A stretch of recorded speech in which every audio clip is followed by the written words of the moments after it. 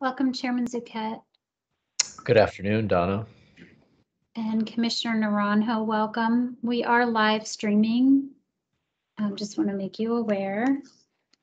And I believe we are awaiting Commissioners Moore and Castellanos. Oh, welcome, Commissioner Castellanos. Hi, Donna. I believe we are awaiting Commissioner Moore, and I heard that Commissioner Malcolm will be joining us a little later. I've heard the same thing, and thank you, and we'll give Commissioner Moore a minute or two here.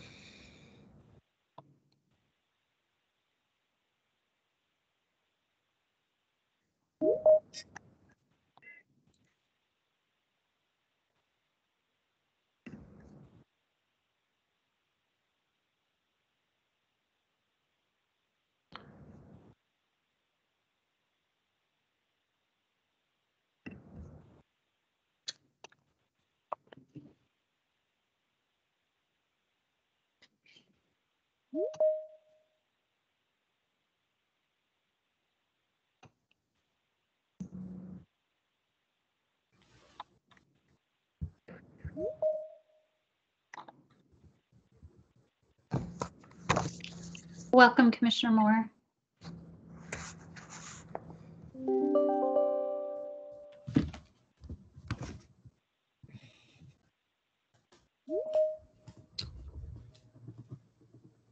All right, Chairman Zuket, I believe we have everyone we are expecting.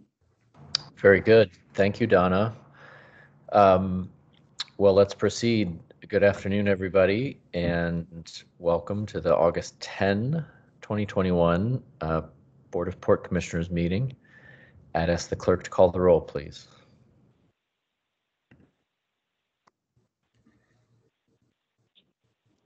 Donna, you're muted. I'm so sorry. Please respond when I call your name. Commissioner Bonelli. Bonelli here. Castellanos. Here. Moore. Here. Naranjo. Here. And Zuket. Here. Commissioner Malcolm is excused until he arrives, and Commissioner Lassar is excused on personal business. Thank you very much. And General Counsel, could we please get any report out from closed session?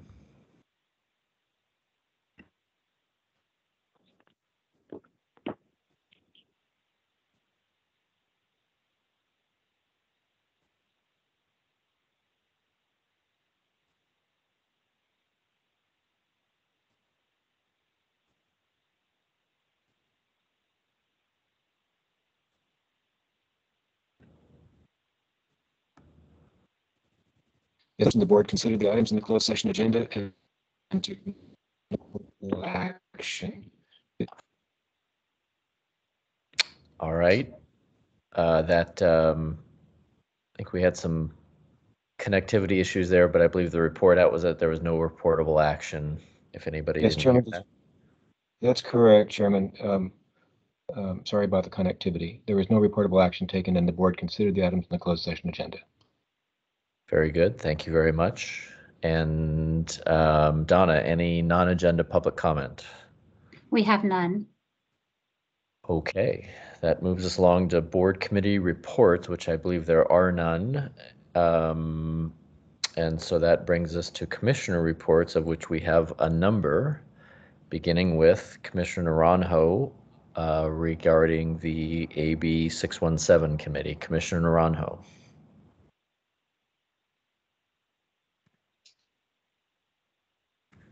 Thank you, Chair.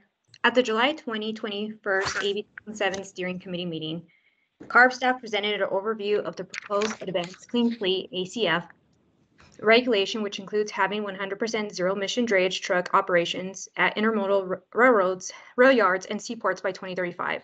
Following the presentation, representatives from the Environmental Health Coalition, the Natural Resources Defense Council, and the Union of Concerned Scientists asked the steering committee to vote in favor of sending a draft letter on the proposed ACF regulation to the California Air Resources Board. The draft letter recommended supporting the ACF regulation, but requested that ACF regulation go further in some instances. Some examples include establishing a mandatory lifetime retirement requirement of diesel trucks after 18 years, requiring fleets to prepare and submit ZEV business transition plans, including charging infrastructure plan to CARB to reduce delays in infrastructure installation, including a 100% ZEV sales mandate across all truck classes by 2035. The draft letter also recommended providing support to ports and air districts that seek to achieve more aggressive truck goals, such as those identified in the Portside Communities AB 617 SERB. I suggested that the draft letter be updated to also reference the Port of San Diego's Maritime Clean Air Strategy. The steering committee agreed and voted to support sending the letter to CARB with my requested modification to reference the port's MCAS. San Diego Air District staff also provided a status update in some of the AB 617 SERP strategies, including the residential air filtration program, which is still under development. Air District staff plans to do additional outreach efforts this fall and to open the program next spring 2022. They are targeting to have the equipment delivered to residents next summer. And that concludes my report. Thank you very much, Commissioner Naranjo. Appreciate that. Commissioner Castellanos. Thank you, Chairman, and good afternoon, everyone. I'd like to report out on a tour that we gave to new City Council member from the City of San Diego in District 9, Sean Elo Rivera. It was a waterside tour. We spent about 2 hours on the bay with on a Harbor Police Patrol boat. These tours for our member city elected officials and other local and regional elected officials, they're really, really important so that they can see the wide range of responsibilities and operations and activities that are carried out every day by the Port of San Diego.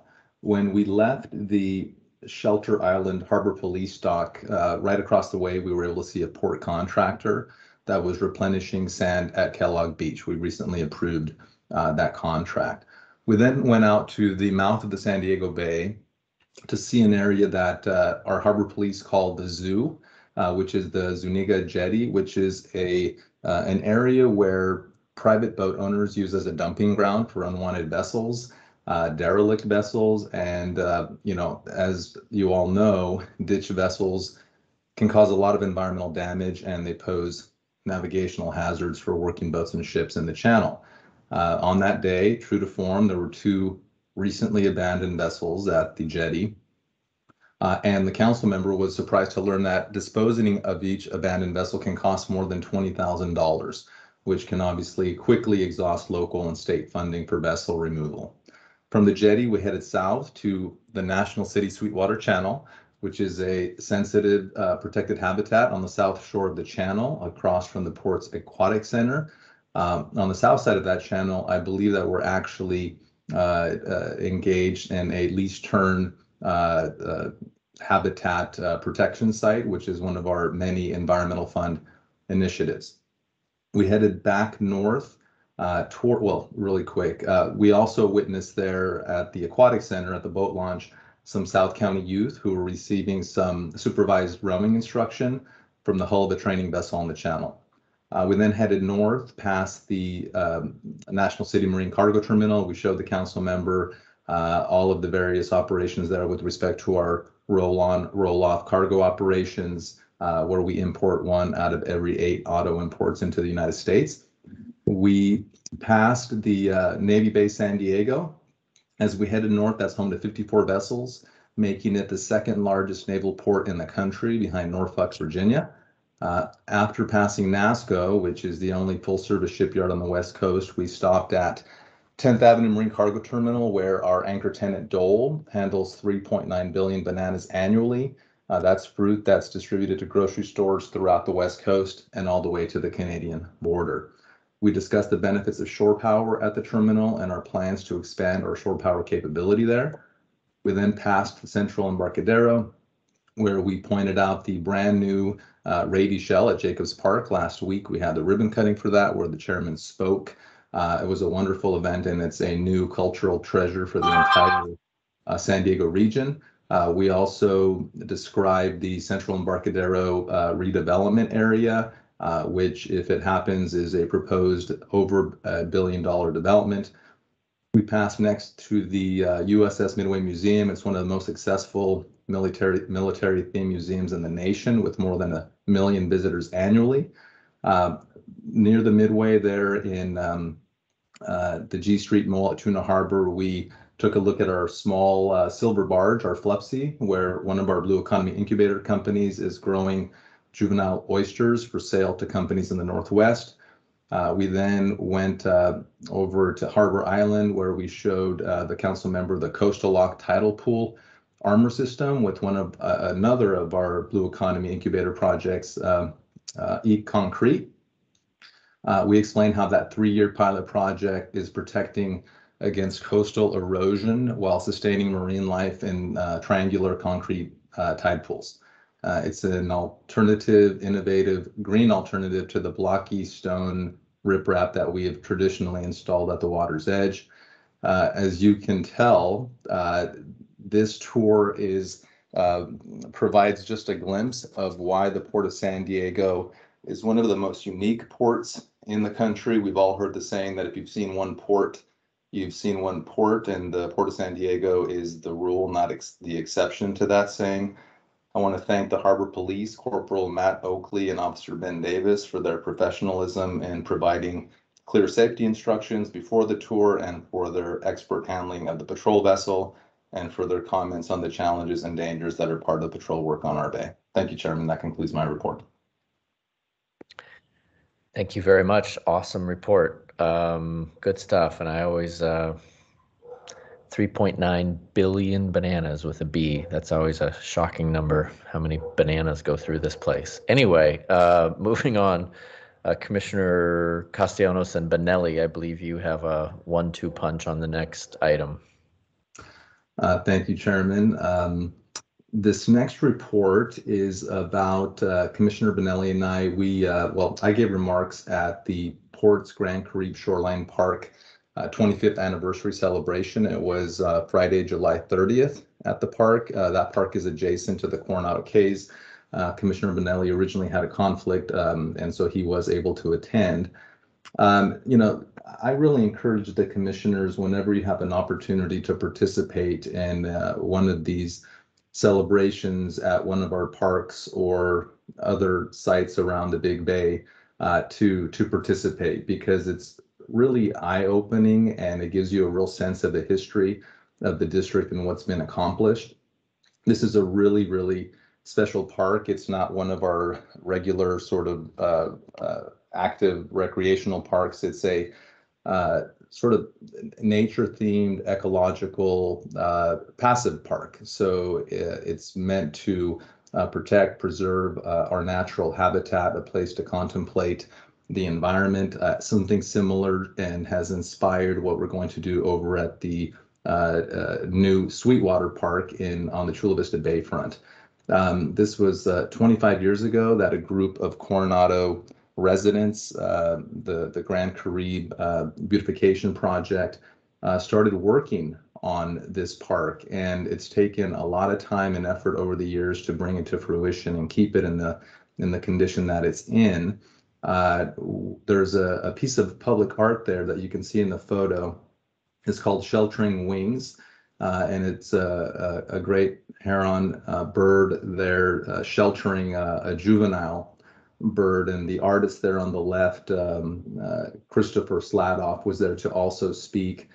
And he spoke about his inspiration for the sculpture and how it helped bring his career to where it's at today, and the protection of things that you grow and cultivate and care for, and how important that is, and that's what that represents. So I really had a great time learning all about the history of this park, and I'll turn it over to Commissioner Benelli. Thank you, Raphael. Thank you for stepping in. Like you said, I thought I was going to be on the road. I was able to make it. It was a great day for everybody down there. It was a great way to wrap up July as National Parks and Recreation Month. Kudos to our parks and recreation staff. They did a great job. Turnout, probably about 120 people. not only from Coronado, but from all around the South Bay. Raphael, pun intended, your remarks knocked it out of the park. We also had Commissioner Emeritus Lou Smith down there joining us too. It was just a wonderful day, and it shows how the port's always trying to strike that balance between the environment, the economy, recreation, and public safety. These types of parks, provide for the health and wellness for our residents and visitors. They help out with the economy and our environmental conservation efforts, as well as social equity. It's one of those special treasures around our bay, and this particular one that makes the South Bay Wildlife Refuge so important. It also appeals to this commissioner's personal interest in the ability to put your toes in the water. It's a great place to bring your paddleboard, your kayak. It's very peaceful. Get out and enjoy the bay. Thank you again to staff for putting on such a remarkable effort. Everybody I talked to in the community really appreciate the efforts and the turnout. So thank you very much. Thank you, Chairman Zuquet. Thank you, Commissioner Benelli and Commissioner Castellanos. Great report, and thank you for all of that. As Commissioner Castellanos just alluded to, I had the pleasure last week to help participate in the ribbon cutting for the new Symphony shell, and I was joined by Commissioner Castellanos and Commissioner Naranjo, and also Commissioner Emeritus Marshall Merrifield, and it was a fantastic celebration of what is now open. There's been a lot of media coverage of it, and perhaps some of you saw some of the opening performances over the weekend. But this is, a partnership with the Symphony and the Port that has been quite successful, with a little bit of help from $85 million of private financing from various philanthropists in San Diego. As you can see in the picture, we were joined by Mayor Todd Gloria, Congress member Sarah Jacobs, Martha Gilmer, the CEO of the Port, and Dave, what is Dave's last name? Dave Snyder, the chair of the Symphony. I'd also note that this is obviously an amazing performance venue, but there was a lot of work that was done to the broader park, to the Embarcadero Marina Park South. Widened public esplanades, new benches, refurbished basketball courts and restrooms and gazebos and exercise equipment and landscaping. So in addition to this venue, there was a lot of public improvements done to the entire area. So if you haven't had a chance to go down and check it out, it is a one-of-a-kind civic treasure now, as Commissioner Castellanos just said. So also wanted to acknowledge our Port staff, and there's a lot of them who had a significant hand in getting this project done and approved and constructed in fairly record time for something of this magnitude on the coast in California. So thank you very much. I have to say, speaking of Commissioner Emeritus, I saw Duque Valderrama's smiling face flash across the screen here a minute ago. I believe he's here to speak on another item, but I just wanted to acknowledge Commissioner Emeritus Duque. Are you there, Duque? Do you want to say hello? Thank you very much. I appreciate it. And it's nice to hear all of your voices. I miss you guys, and I will be back later on the agenda. Thank you. I appreciate the acknowledgement. Thank you, Duque, and great to hear your voice. And as I say, see your smiling face there briefly. I also failed to acknowledge at the beginning of the meeting the obvious, which is we are virtual again after being in person last month and thinking we'd be in person for the foreseeable future. Circumstances change, as we've all learned over the last 15 months. So we'll be virtual again until we're not, and we'll figure it out. But it was nice to have one meeting in person with y'all. With that, next up is the President's report. Joe, take it away, please. Thank you and good afternoon, Chairman and Commissioners. Today, sadly, we begin with a tribute to a much respected longtime Port team member, Charlie Starnes. I'm going to pass it over to Paige. Good afternoon, Chairman, Commissioners, President Stuyvesant, and General Counsel Russell, and Paige Scott, Assistant Director of General Services. It's with a heavy heart that I announce the sudden and unexpected passing of one of our longtime employees, Charlie Starnes, a beloved member of the General Services Department. Charlie began his career at the Port in 2004 as a lead. I'm so sorry.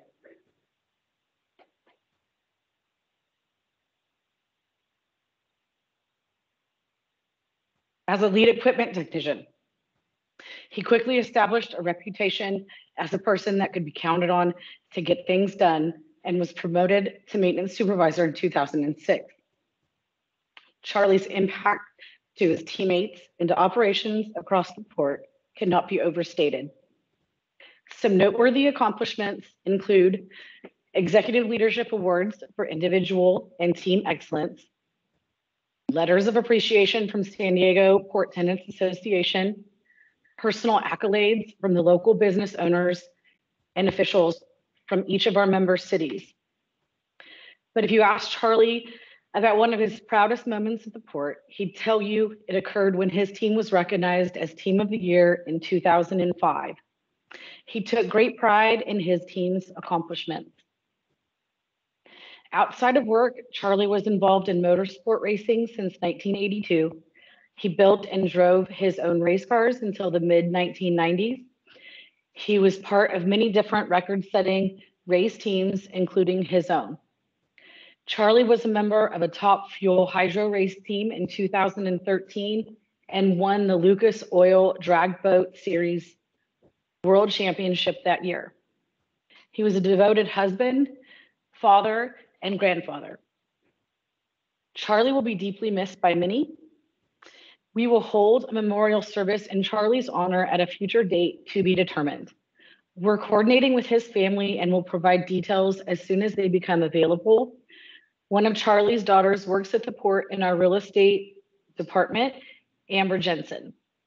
We've maintained constant communications with Amber, offering support to the family during this very difficult time. Amber has expressed great appreciation on behalf of the entire Starnes family for the outpouring of love and support received from her Port family. If you would please join me in observing a moment of silence as we mourn the loss of Charlie Starnes.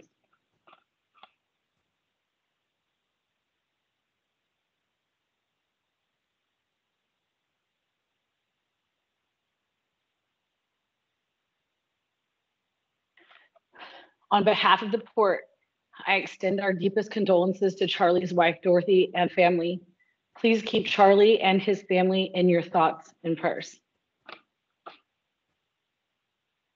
Thank you, Paige, for those heartfelt comments on behalf of Charlie's Port family.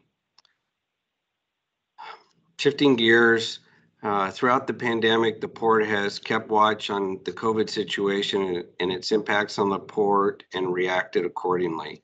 Staff continues to closely monitor current COVID trends, and as the chair mentioned, as a result, we're virtual this meeting, and recommendations from federal, state, and county officials. All employees have been asked to show proof that they are vaccinated against COVID-19.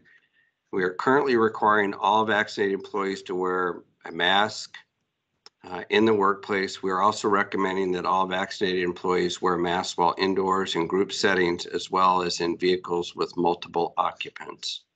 Our next steps after conferring with our labor partners will be to follow the lead of the state of California and require all unvaccinated personnel to get weekly COVID testing. The health and safety of our employees is our #1 concern. I would add that the CDC released a study today which found that 99.99% of vaccinated people who get COVID avoided hospitalization, serious illness, and or death. I cannot strongly encourage you enough to get a vaccination if you have not already done so. We have two emerging issues to make you aware of, and I have a quick timing update on the stimulus timeline we discussed at our board retreat. This past Friday, I received a letter from the San Diego County Local Agency Formation Commission, San Diego LAFCO, suggesting that their research indicates that they might have some level of jurisdictional oversight over the district. Given that our boundaries are spelled out by the state legislature and that we have an oversight agency in State Lands Commission that ensures our uses are consistent with the public trust doctrine, we question whether LAFCO's assertion is correct. Our General Counsel's office is working on a response, and staff has made the State Lands Commission aware of this issue. We will keep you posted on our discussions. The second issue is a recent contact by the Lausanne Rail Corridor Agency, which is a joint powers authority that works to increase ridership, revenue, reliability, coordination, and safety on the coastal rail between San Diego, Los Angeles, and San Luis Obispo. They are looking to site a new maintenance facility and have looked at sites adjacent to our marine terminals that involve our land. The land that they are proposing has the potential to disrupt several board priorities. Therefore, we have some concerns about their proposals and will be responding in the weeks ahead. Again, we'll keep you informed as those discussions progress. Finally, on stimulus, we had anticipated, based on talks with State Lands Commission, that we would be submitting our calculations around revenue losses and to see funding approved at the August State Lands Commission board meeting. State Lands recently informed us that they're experiencing additional questions and comments from the Department of Finance, who wants to add restrictions to how eligible ports might spend the money. State Lands is working this, but it has delayed the process. Staff continues to work with State Lands and also with legislatures on how we might help bring this to resolution. State Lands' next regular scheduled meeting after August is October 21st. We hope to have a better sense of what requirements might be ahead of our August 23rd stimulus workshop. On January 30th, 2021, the port and our partners submitted an application for a project designation to the U.S. Maritime Administration, MARAD's America Marine Highway Program. I'm pleased to announce that on July 28th, staff were informed that MARAD had approved this designation for the M5 Coastal Connector project. The port is working with partners in Bellingham, Washington, Reedsport, Oregon, and Caltrans to develop a service that moves raw lumber and other wood construction materials southbound and empty containers northbound. These cargoes will be carried on a barge, eliminating 250 lumber truck trips from the Pacific Northwest to Southern California for each barge trip, reducing 87,000 gallons of diesel fuel usage per barge trip and generating jobs for our local ILWU longshoremen. This designation will allow the port and our partners to apply for grant funds for zero-emission equipment and infrastructure to expand the service and reduce its costs for our customers. Staff plans to meet with the full project team in person this fall and continue discussions with barge operators that can help us turn this project idea into reality. Staff expects the service to be fully operational in 3 to 5 years, and we're in the beginning stages of this exciting effort. Commissioner Castellanos mentioned the sand replenishment at Kellogg Beach and the successful completion of that replenishment project. Last month, a total of 2,200 cubic yards of natural sand was placed as part of the port's recurring effort to reclaim this beach and to protect it from erosion. The Port Engineering Construction Department led this project with support from their colleagues in planning and Greenport and Development Services. As a result of this major maintenance project, approximately 30,000 square feet of beach land was recovered for the public to enjoy. It was designed in-house and came in under budget. Speaking of budget, our fiscal year end tabulation is in progress as we wait for the actual revenues from tenants along with expenses from vendors. We'll have a more updated financial report in September, and that is when our external auditors start their audit fieldwork. We expect our auditors to complete their audit by October and the auditor's opinion issued in November. Consistent with prior years, the final audited financial statements will be reported at the last quarter audit advisory committee meeting, and that will be December 7th. I can report that our actual operating revenues are tracking better than revenues for reforecast. Spoiler alert, the good news is that it looks like we will be beating the operating revenue reforecast by about $9.4 million. Sounds funny for me to say, but I'm pleased to report that we're tracking to achieve an approximately $11 million operating budget for FY21, which includes $4 million for the shore power. But that is a significant improvement over the reforecasted budget operating deficit estimate of $18 million that did not include the shore power. And speaking of our outstanding financial team, I'm excited to announce the district was recently awarded again for the 7th consecutive year a Certificate of Achievement for Excellence in the financial reporting for the district's June 30th, 2020 Comprehensive Annual Financial Report. This certificate is the highest form of recognition in governmental accounting and financial reporting, and its attainment represents significant accomplishment by a government and its management. Way to go, Finance Department. Chair, that concludes my report for today. Thank you very much, Joe. Appreciate that. A lot of good information, and I wanted to recognize and say thank you to Paige for that beautiful tribute for Charlie, and our sincere condolences to his family and Amber and the entire Port family who was close with Charlie. Moving on to district clerk announcements, please. Thank you, Chairman. Additional agenda-related materials were received by the board after the publication of the agenda for item number 11, file 2021-0284, Blue Carbon Initiatives. There are no requested docket changes today. Thank you. Thank you. So no motion is needed on that then. Moving on to approval of the minutes. Could I get a motion and a second, please? I'll move. Second, Benelli. Motion by Commissioner Castellanos, second by Commissioner Benelli. Clerk, please call the roll. Thank you. Thank you. Please vote when I call your name. Benelli? Benelli, yes. Castellanos? Yes. Moore? Yes. Naranjo? Yes. Zuket? Yes. Motion passes unanimously with Commissioners Malcolm and Lassar excused. Thank you very much, Donna. Appreciate that. The consent agenda has 7 items. Is there any public comment on the consent agenda? We have no public comment. Okay. Any commissioner Benelli, wish? Motion by Benelli. Yeah, Benelli. Approve the consent agenda.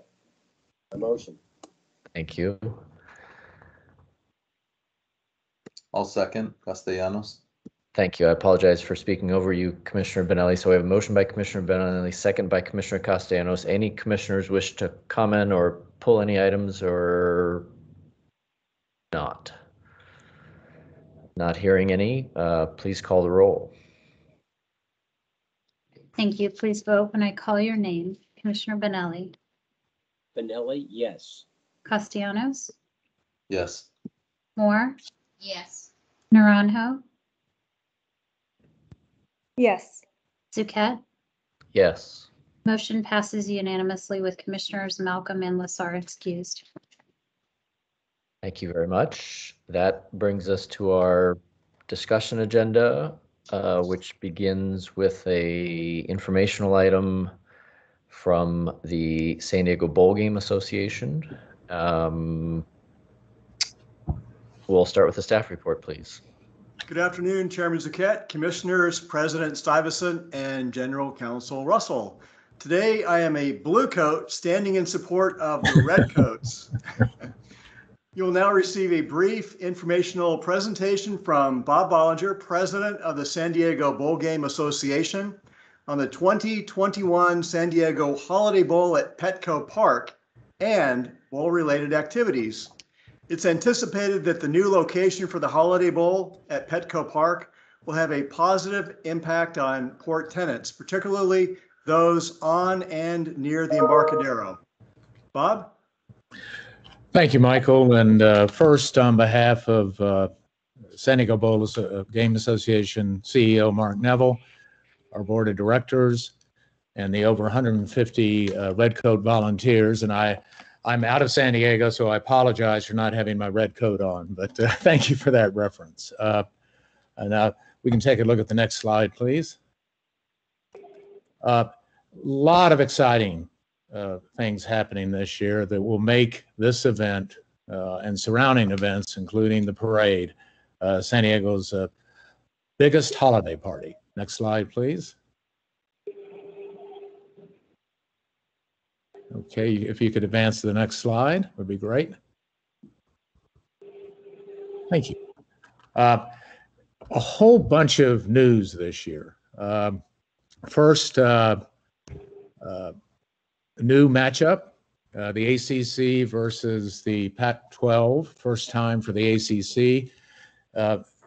None of the 15 teams in the ACC have ever been to San Diego for a football game, so we're excited about that. And that group includes Notre Dame, so lots of exciting possibilities. We have a new venue, as Michael alluded to, at Petco Park. Great venue. USA Today, year after year, voted Petco as the best ballpark in America. We've great sightlines, great atmosphere with Park in the Park, Gallagher Square, and it lends itself to so many possibilities. And it's downtown, where the teams stay, where the parade is, where we're going to have a huge bowl bash the day before, and we see a whole week long of activities downtown.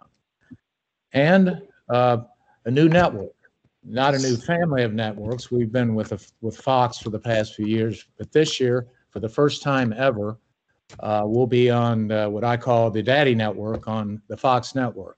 And this will be the first time in the history of the Holiday Bowl that we've been on a network. So it's a really exciting time to be moving downtown. I want to touch briefly on this slide. It's a whole new organization. We are diversifying and expanding our portfolio of events, all with the single and similar purpose to promote tourism and positive economic impact, filling up hotels and restaurants in San Diego. And that includes next year, the Transplant Games of America. Either in 2022, certainly in 2023, we're going to host a college basketball tournament, a mini version of the Maui Classic or Battle for Atlantis, 4 teams on Thanksgiving Day and the day after, all from Power 5 conferences. The annual Cal State Games will be hosted by us starting next year. Starting in 2024, we'll put on the State Games of America, and we're going to form a new organization. Sports San Diego will be the lead group on San Diego sports tourism. Okay, next slide, please. Okay, mark your calendars. Game day, Tuesday, December 8th. That's in the perfect window, 3 days after Christmas, because people normally travel on the 26th and book extended stays. Ideal kickoff, 5 o'clock Pacific time, 8 o'clock prime time on the East Coast. We talked about Petco Park, could not be more excited about that. The new ACC matchup against the Pac-12, who have always been one of our conferences. And I mentioned the Fox Television Network. Next slide. But of course, for this body and for this meeting, the main event, and that's the Port of San Diego Holiday Bowl Parade. That will be that morning. So you can imagine a whole day of activities downtown, 10 o'clock start, North Harbor Drive, traditional route, will be televised by Valley Sports Regional Networks. And it is the America's largest balloon parade. And how do we know that? Because Mark Neville assigns somebody every year to watch the Macy's parade and count the balloons, and we always ensure that we have at least one more. Next slide. Okay, next slide, please. It all gets back to our mission statement. You can go back one. Well, as I mentioned, our mission statement is to promote tourism, recognizing that San Diego is a premier destination. The mission of the nonprofit San Diego Bowl Game Association, which is a nonprofit, is to generate room nights and tourism during the off-peak and shoulder seasons for the San Diego hotel industry, while generating visibility and economic impact for the region by producing the Holiday Bowl and other outstanding events and experiences, including the parade. And I apologize for reading that, but it's worth always reflecting on that verbatim. Next slide. Okay, final slide. So exciting times, and we encourage you to go out and attend the parade, buy your tickets when they go on sale in a couple of weeks. And again, on behalf of our entire organization, we so appreciate your support and look forward to many more years of partnership. So thank you, Michael. Thank you, Bob. Appreciate it. Donna, do we have any public comment on this? We have no public comment. Great. Well, hey, I just want to say thank you, Bob. This is some big news for San Diego and for the port in particular. I think the transition to Petco is amazing, and we all know that venue as a fantastic place for baseball and concerts, and now it's going to be a fantastic football venue too. Michael, I'll comment on that. We have literally sat and recently in every section with the football alignment in mind, and there are almost every seat is a great seat. And if you can imagine Petco, the field will run from the Padres dugout towards left field, and they will actually take sections out. It's a one-time retrofit that will allow that to happen.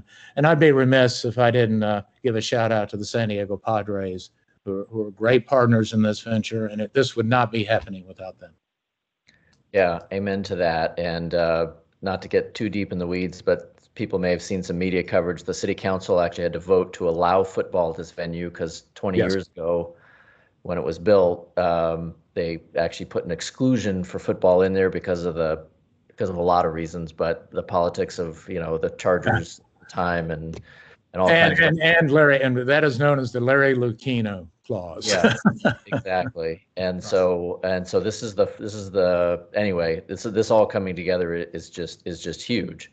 And if that's the only thing you were announcing this year, that would be big. But as you said, there's a lot of good stuff. Yes. But again, I mean, for the port, this is always an important group of events, but now to have it more centric toward downtown and very close to the Port Tidelands, in fact, across the street from the Port Tidelands, this is big. Also for our region, tourism, leisure travel between Christmas and New Year's is not exactly at its high point. So this is a real high point for hoteliers and restaurants and other people who rely on that business. So this is just all good. And then, of course, I mean, I'm biased, but I think the biggest news is the ACC inclusion. And I know, Bob, you misspoke when you thought about, how great it'd be to have Notre Dame here. What you meant is Duke football, just the Absolutely. Go Blue Devils. Because all 70 people on this call know how beloved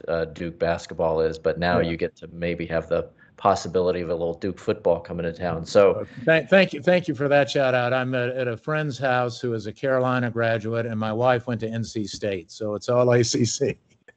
Very good. But anyway, this is fantastic. Appreciate all the work of you and your team, and this is an exciting year. Any other commissioners interested in complimenting the ACC or Duke? Seeing none, Bob, thank you again for your work and for thank you very much to provide this update today, and we can't wait to help support everything.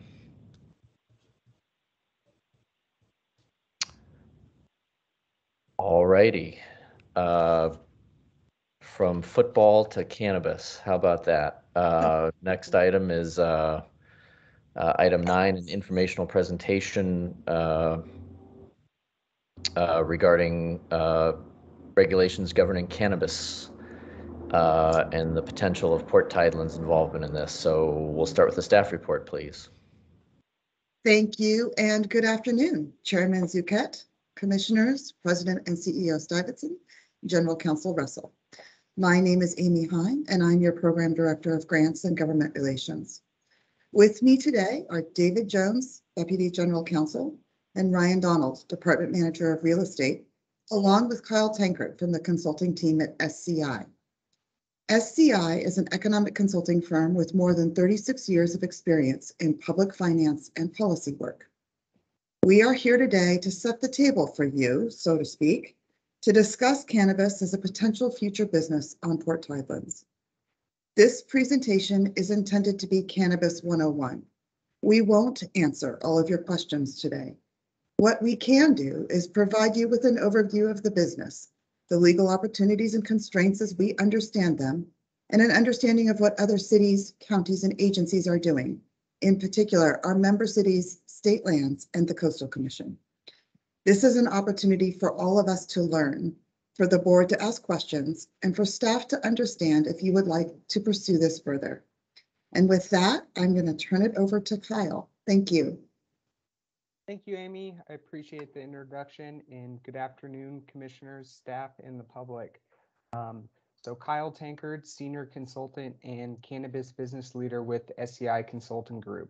So the purpose of today's presentation and discussion is to provide you with an overview of the cannabis industry here in California and to explore the opportunities of the industry to see if it fits and aligns with the goals of the Port of San Diego. Next slide, please. So to start, I want to give a very brief legislative history of cannabis in California, starting with the passage of Proposition 64 by California voters in November of 2016, which legalized the adult use possession and consumption of cannabis, in addition to providing the framework for adult use commercial cannabis businesses here in California.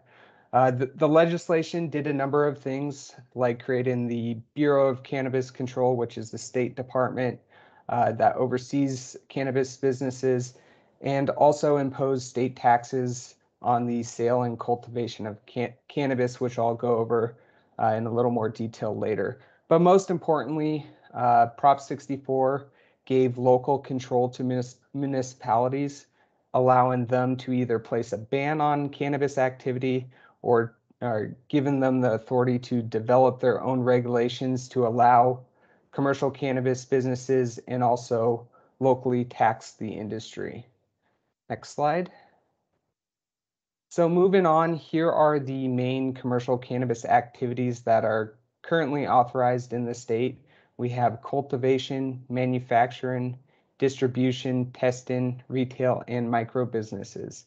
So all cannabis businesses must be licensed by the state and locally permitted prior to operation. Today's discussion will just focus on retail and consumption lounges, but if there's any questions about the other license types, I can answer those at the end. Next slide. So starting with cannabis retail, which is the sale of cannabis goods either through a storefront shop or through a delivery service. So cannabis goods can only be purchased by adults 21 years and older or by medicinal patients who are 18 or older with a valid physician's recommendation. No underage person is ever allowed on the premise of any commercial cannabis business. The state has developed extensive security requirements for retail cannabis businesses, and they're required to have on-site security during operational hours, providing a safe environment for customers to purchase cannabis products.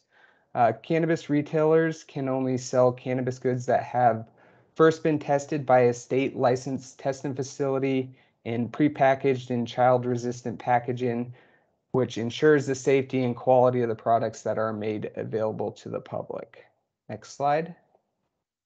So here are a few pictures of some retail locations in California. I'll give you a few seconds to take a look at these. Next slide. So now let's discuss cannabis consumption lounges. So state law currently prohibits the public consumption of cannabis.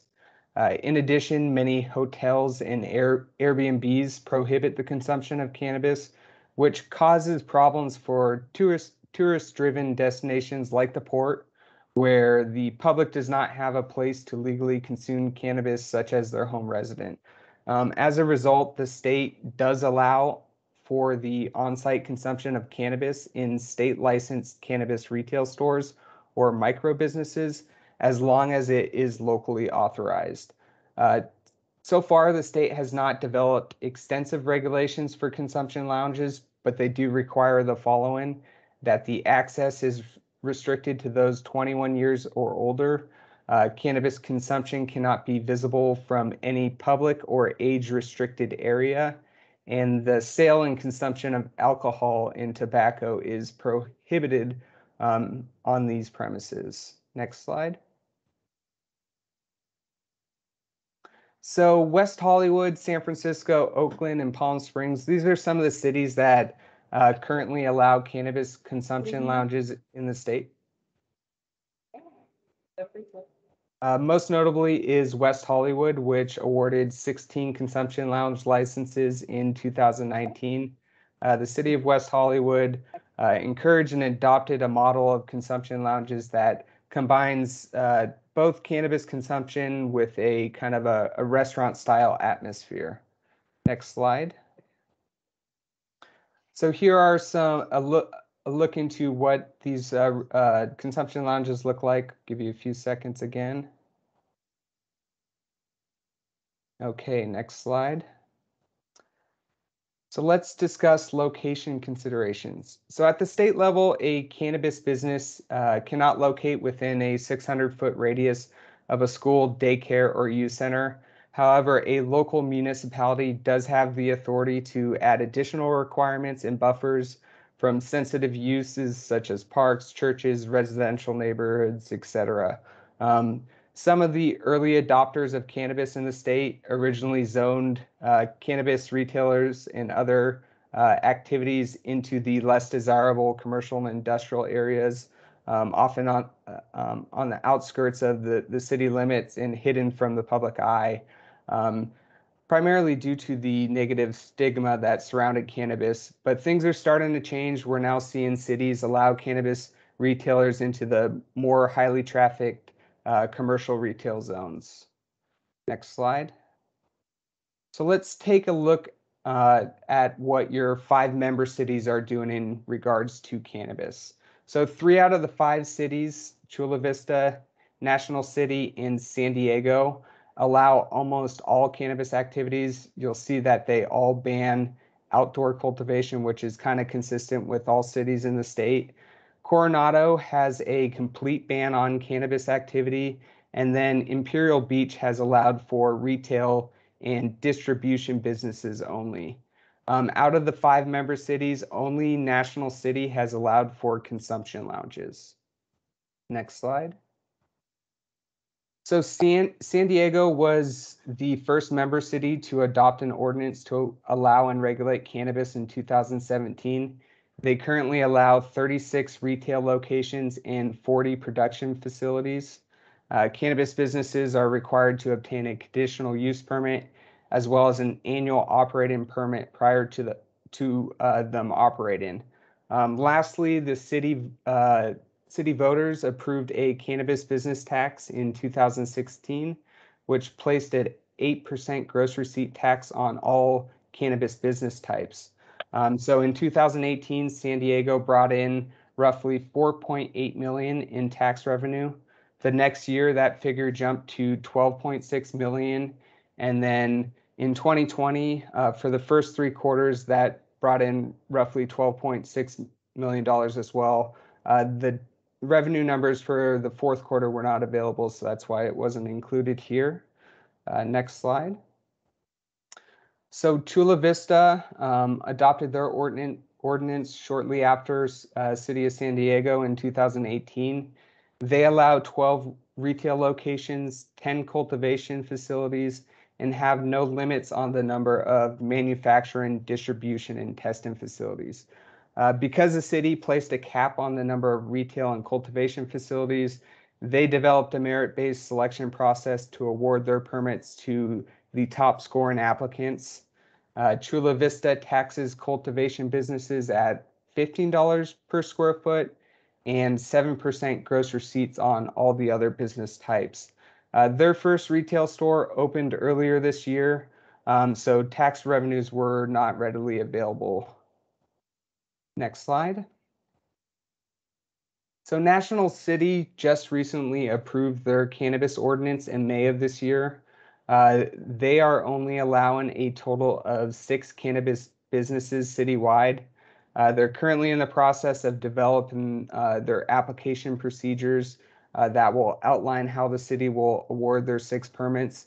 And as I previously mentioned, National City is also allowing consumption lounges, something that San Diego and Chula Vista do not allow. So the city does not have a voter-approved tax in place, and instead they're going to require businesses to enter into individual development agreements with the city. Next slide. So next, I want to discuss cannabis taxation and revenue options. So starting at the state level, cannabis cultivation is taxed at $9.65 per dry weight ounce of cannabis flower that is produced. And then there is also a 15% excise tax imposed on retail purchasers of cannabis.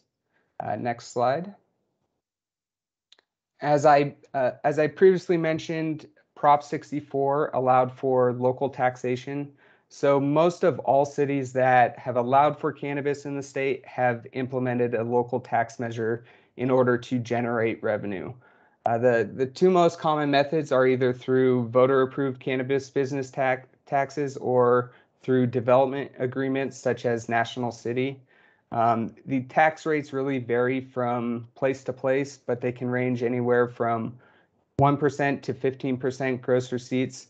The early adopters of cannabis implemented rates in the 10 to 15% range, but soon learned that these rates were a little too high and not really sustainable for the cannabis industry. So many have chose to reduce their tax rates.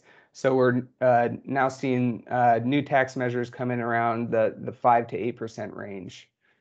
Next slide. So what do the revenue options look like for the Port of San Diego? So we understand that the port does not receive ad valorem tax in the tidelands and instead generates their revenue from ground leasing and percentage rents. So should the port consider cannabis? You know, this is a great structure to provide revenue or to get revenue from these businesses. So some things to consider are that cannabis is already taxed at the state and local level. In addition, there are high fees as well as annual fees associated with getting licensed by the state and also permitted locally. So it is very important to establish a percentage or a rate that is sustainable and really strikes a balance between the cannabis industry, but also meets the goals of the port. So next slide. So this is a revenue projection scenario just to give you a glimpse of what this may look like. So the average annual revenue for a retail cannabis business varies up and down the state from city to city. The factors that play into this include population size, tourism in the area, the number of retail locations, and also whether there is outside competition from nearby cities or counties that may have cannabis retail stores as well. With that being said, the average retail revenues range anywhere from 1 to 4 million. There are some outliers where, you know, annual revenue could be as high as, 10, 15 million. So this table below uses the 1 to 4 million revenue range and also assumes a rent percentage of between 3 and 7%. I would like to point out that these aren't intended to be recommended rates, and rates should be established through benchmarking, consultation, and consideration of the factors that I previously mentioned. So as you can see in the chart, went through low, mid, and high examples at 3%, 5%, and 7%. So you could see what the rent revenue would look like at those different rates. So next slide. So banking in the cannabis industry remains an issue today due to the fact that cannabis is federally illegal. Most banks will not work with cannabis businesses. As a result, the cannabis industry is primarily a cash-based business. While some cannabis businesses have had some success securing banking through regional banks, credit unions, the fees associated with this are usually high and the service is minimal. However, there has been some effort and there's some hope on the horizon with the Safe Banking Act of 2021, which passed in the House earlier this year, which would no longer make cannabis sales illegal and would give these businesses access to banking. Next slide. So this is my last slide before I turn it over to David for a few words. So we have the question, are landlords at risk of losing federal grant money when leasing to a cannabis operator? This is a great question and definitely needs some further research. But in our experience working up and down the state with cities and counties, we have not heard of them losing their ability to apply for federal grants. I know this is slightly different than a landlord, but is something that can definitely be researched further.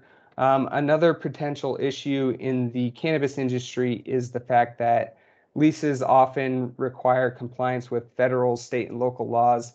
Again, due to cannabis being federally illegal, a lease requiring compliance with federal law may or will conflict with a cannabis use. So in conclusion, based on our research so far, allowing cannabis uses on Port District tidelands remains a gray area in the state. We're not aware of any operational cannabis businesses on state granted tidelands at the moment. The Port of San Diego has considered a few cannabis businesses, but ultimately nothing has materialized out of this. So this is something we'll continue to research should this be the direction of the board and the direction you would like us to take. So at this point, I will turn it over to David for a few words on the last slide, and then we can open up this conversation to questions and answers. Thanks very much, Kyle, and good afternoon, Commissioners. David Jones from the General Counsel's Office for the record. We just wanted to note a couple of additional legal issues that are specific to the district before concluding the presentation. First, District Ordinance 2847 went into effect in 2016, and it prohibits the cultivation of cannabis on tidelands. However, the ordinance is also intended to preempt any local member city regulation of cannabis on tidelands. Thus, via the preemption and despite member cities enacting cannabis-related ordinances, we don't currently have a legal framework that authorizes the manufacture, sale, or consumption of cannabis on tidelands. Secondly, for any cannabis-related business being considered on tidelands, if something were to be considered, we would recommend confirming with the California State Lands Commission whether the operator's proposed use complied with the public trust doctrine. And based on information that we've received to date, State Lands has declined to take a position whether cannabis-related uses are actually trust compliant. They could possibly be waiting for guidance from the governor, California governor, or legislator, but in the meantime, whether cannabis-related use is trust compliant is admittedly unclear. We believe in any case, we would likely be limited to retail stores, consumption lounges, or cannabis-related events based on the visitor serving elements of those types of uses. So that concludes the presentation, and we're happy to discuss and answer questions. Thank you. Thank you very much, David and Kyle. Donna, do we have any public speakers on this item? Yes, we have 4 live commenters and 1 voicemail. We'll start with the voicemail voicemail from Mayor Sotelo Solis. Hi, this is Mayor Sotelo Solis from the City of National City. Hello, Commissioners. This is on item 9, the informational item regarding cannabis sale on port property. National City has been working really hard over the past several years to create a cannabis ordinance and a process and policy that is right for National City. The City Council adopted an ordinance recently and is finalizing the permit process so we can begin accepting applications by the end of the year. Getting this right for the port will be different for every member city. Us as the City of National City has sat through years of workshops where we've listened to all points of view, and we are doing what is right for us. We would like the Port District to be our partner in these efforts and encourage you to utilize our efforts to date. National City has approved up to 3 consumption lounges in the commercial tourist zone within National City's Marina District. This would be allowed both on port and city land. We will be the first city in San Diego County to allow on-site consumption, and it will only be the 4th city in the state alongside Oakland, Los Angeles, and San Francisco.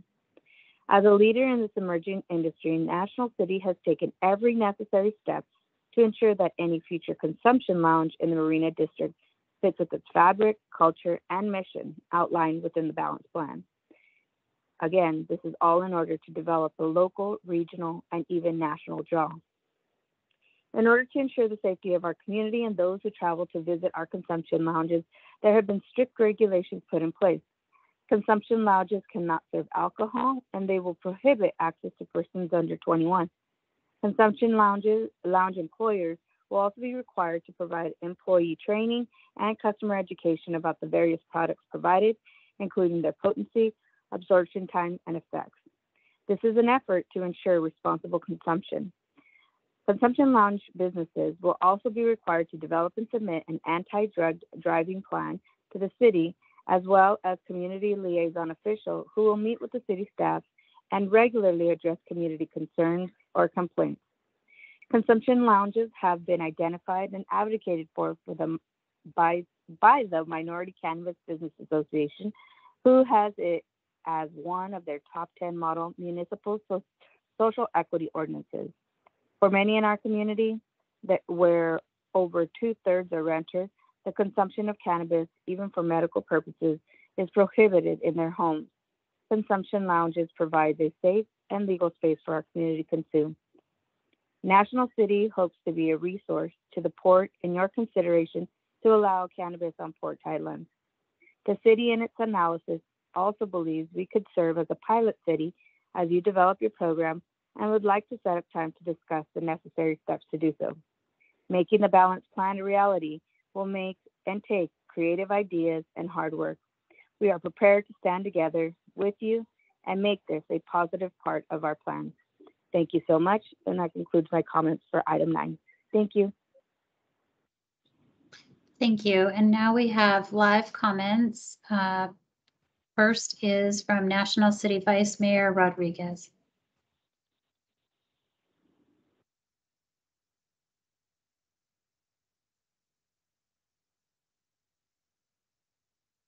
Vice Mayor, you may be muted.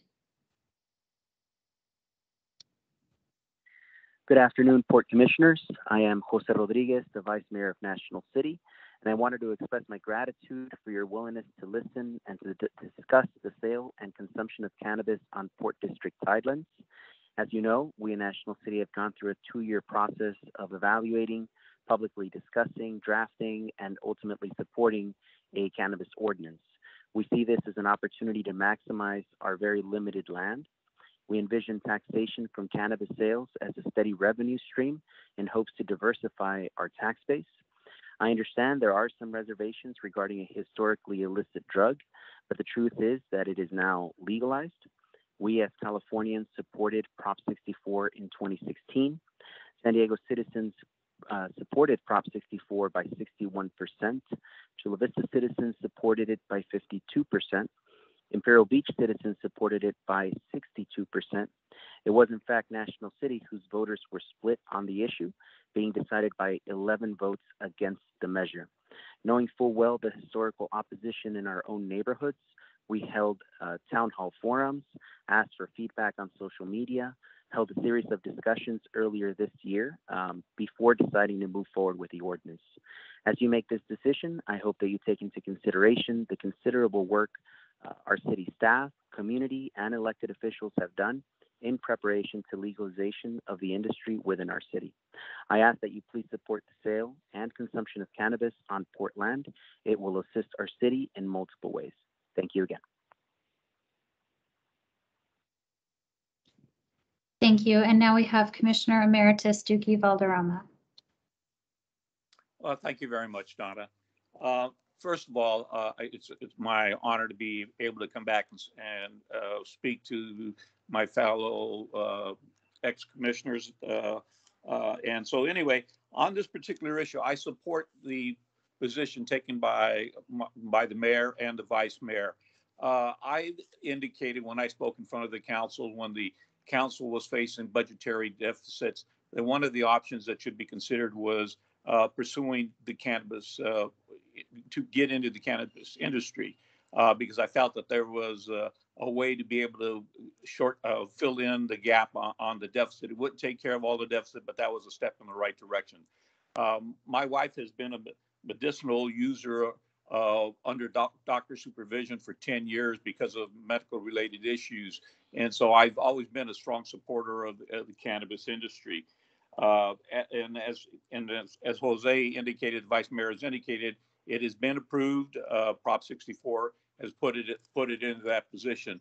What the city of National City is attempting to do is utilize some potential port lands for the consumption allows, but right now that would not be possible with Port Ordinance 2847, which prohibits any kind of cannabis related business on district property. So my recommendation to the commissioners would be to direct staff to repeal Port District Ordinance 2847 because it's really it's now been approved by law. And at that time, I was on the commission when we voted on it. We took the very safe, conservative position that let's stay away from this. But now we've seen that it's not it is actually a very good business model to be able to move forward. So I would recommend that the commissioners repeal Port Ordinance 2847, number one. Number two, that we keep working with California State Lands to get a definite decision regarding whether this is available, something that can be done on Port Thailand. So my full recommendation is to move forward, to do whatever steps we have. There's a lot of steps that we have to pursue, but the first one would be to repeal 2847 to make sure, and then also make sure that we're in compliance with all federal laws moving forward. So it's been my honor to be able to come back and speak to you. One of these days, I'd like to be able to come by and see you guys all personally, but until we get over COVID, I think that that's going to have to wait. So it's been my honor to be able to come back and speak to you today. Thank you very much for the time. Thank you. And now we have Laura Wilkinson Sinton. Good afternoon, everyone. It's great to hear Duque's voice too. My name is Laura Wilkinson Sinton. I chair a committee for the National Cannabis Industry Association. I also serve on the board of the South County Economic Development Council. I've been in the cannabis business since about 2016. And I'm also a consumer of many of those 3.9 billion bananas that pass through the port and walk my dog daily at Grand Caribe Shoreline Park. So thank you for all you do for my personal quality of life. A couple of quick statistics here. The latest Pew Research poll released in April 2021 showed 91% of American adults think cannabis should be legal and accessible to those who need it. And by 2025, cannabis will be a $43 billion legal market. Currently, $8 billion is illegal market in the state of California. So I strongly encourage the commissioners to allow cannabis retail outlets and also build upon National City's work when it comes to lounges too, especially with such a big tourism population. That way you can make sure that the tourists are in supervised and cordoned off areas should they take to imbibe. San Diego County is really far behind the rest of California and other states in their licensing of retail, and that is fueling the dangerous and illicit markets that are thriving here. And your commercial entities, everything from the Ferry Landing, Seaport Village, Bayfront, National City, all of them would benefit greatly, the tenant groups would, from the increased traffic and tourism traffic, but they will likely need education and information on how these actually work in these situations. I strongly encourage you to speak to the commissioners at the Port of Oakland and the Port of San Francisco on their policies, which they already license cannabis retail on their port properties. And their leases and policies are meant to facilitate commerce for their tenants at their ports, and they have chosen not to put an additional onerous layer of regulation on top of the state and local regulations that happen as well. One of the problems you may have with a percentage-based lease, it makes you a party to the license in the eyes of the state of California and even in National City's ordinance. It makes you a real party in interest, so you have a vested interest in the success of the cannabis business. So that may be something to consider from a legal standpoint too. Your tenants, no question, have suffered economically during this pandemic, and this would bring an economic benefit to your member port cities as well with the additional commerce and revenues.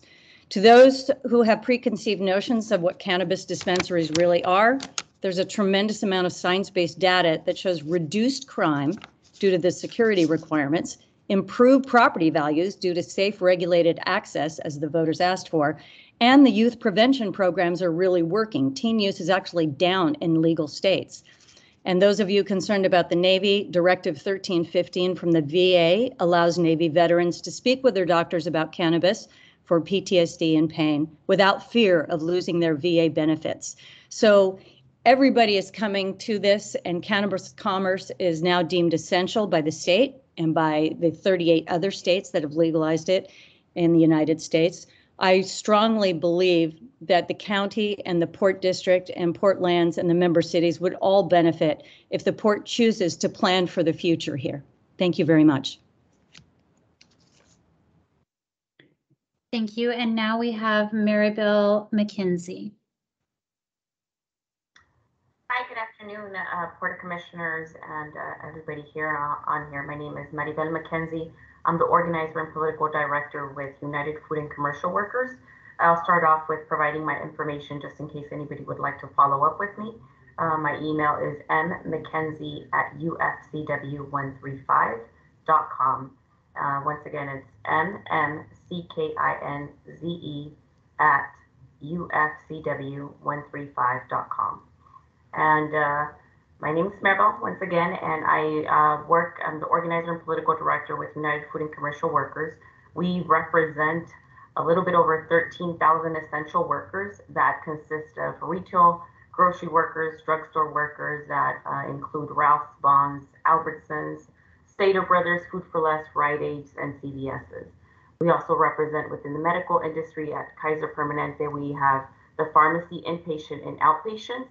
And in the manufacturing sugar plants, we represent in Imperial Valley, Spreckle Sugar. And we also represent the cannabis industry. That's everything that consists from seed to sale. As we're dealing with COVID, it's one thing that I definitely want to acknowledge our members.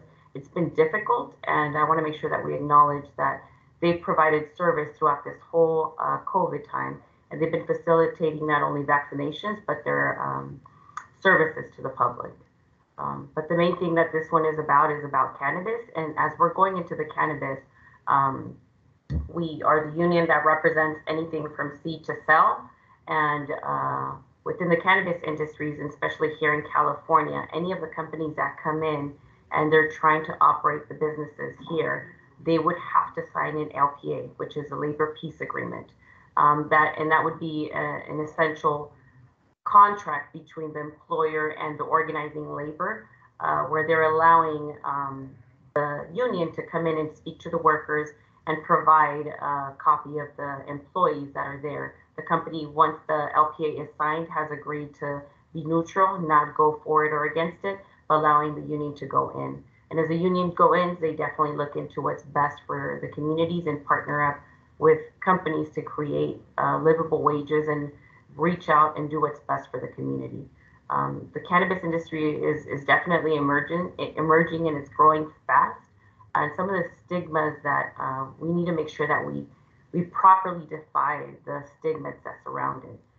Before there was a lot of illegal operations, and unfortunately there's still some out there that exploit employees. And there's plenty of horrendous stories that we've had and have heard from a lot of the members that we currently represent. And in order for that to go on forward, we want to make sure that we're continuing to protect the workers and that there's a lot of community involvement and also education for the not only the community, but even as the industry continues to grow.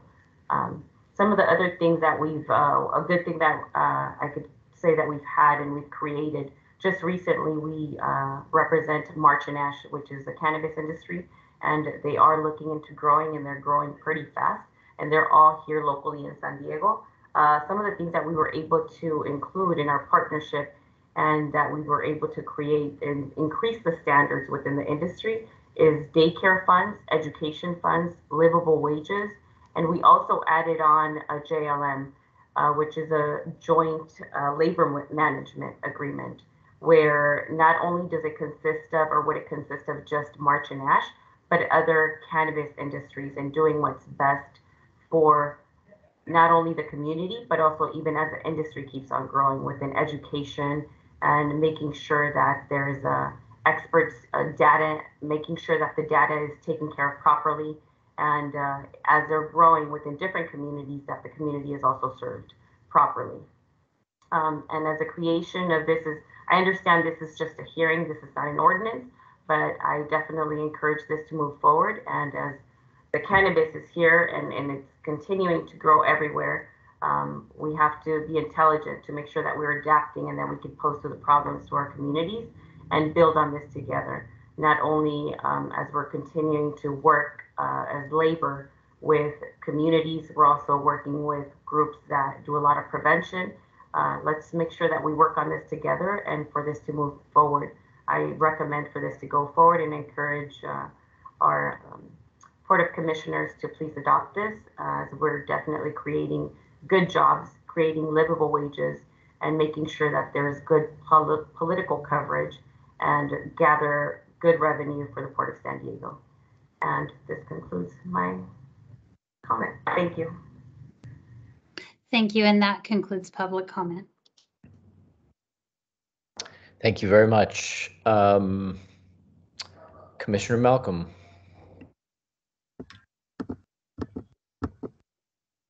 Thank you, Chair Zucchett. I want to thank all the speakers and the presenters. And it was really nice, Dookie, to hear your voice again. So I didn't get to see you, but it's always nice to hear your voice. And one of these days you'll be in front of us on some topic or another, I'm sure. So I want to say at the outset that my comments are in no way to be construed as comments for or against cannabis, the industry, the business model, which I acknowledge is a very good business model. I happen to know the Marsh and Ash people. They are the winners of the Imperial Beach lottery. They're actually building their store right now in Imperial Beach, and it's going to be a very phenomenal structure. And they are very, very good operators. I know them. Nor do I want my comments to be construed as against or limiting anything any one of our member cities can do. And I acknowledge the fact that member cities have spent a lot of time studying the issue and studying the ordinance and coming up with ordinances that work for them and their municipalities.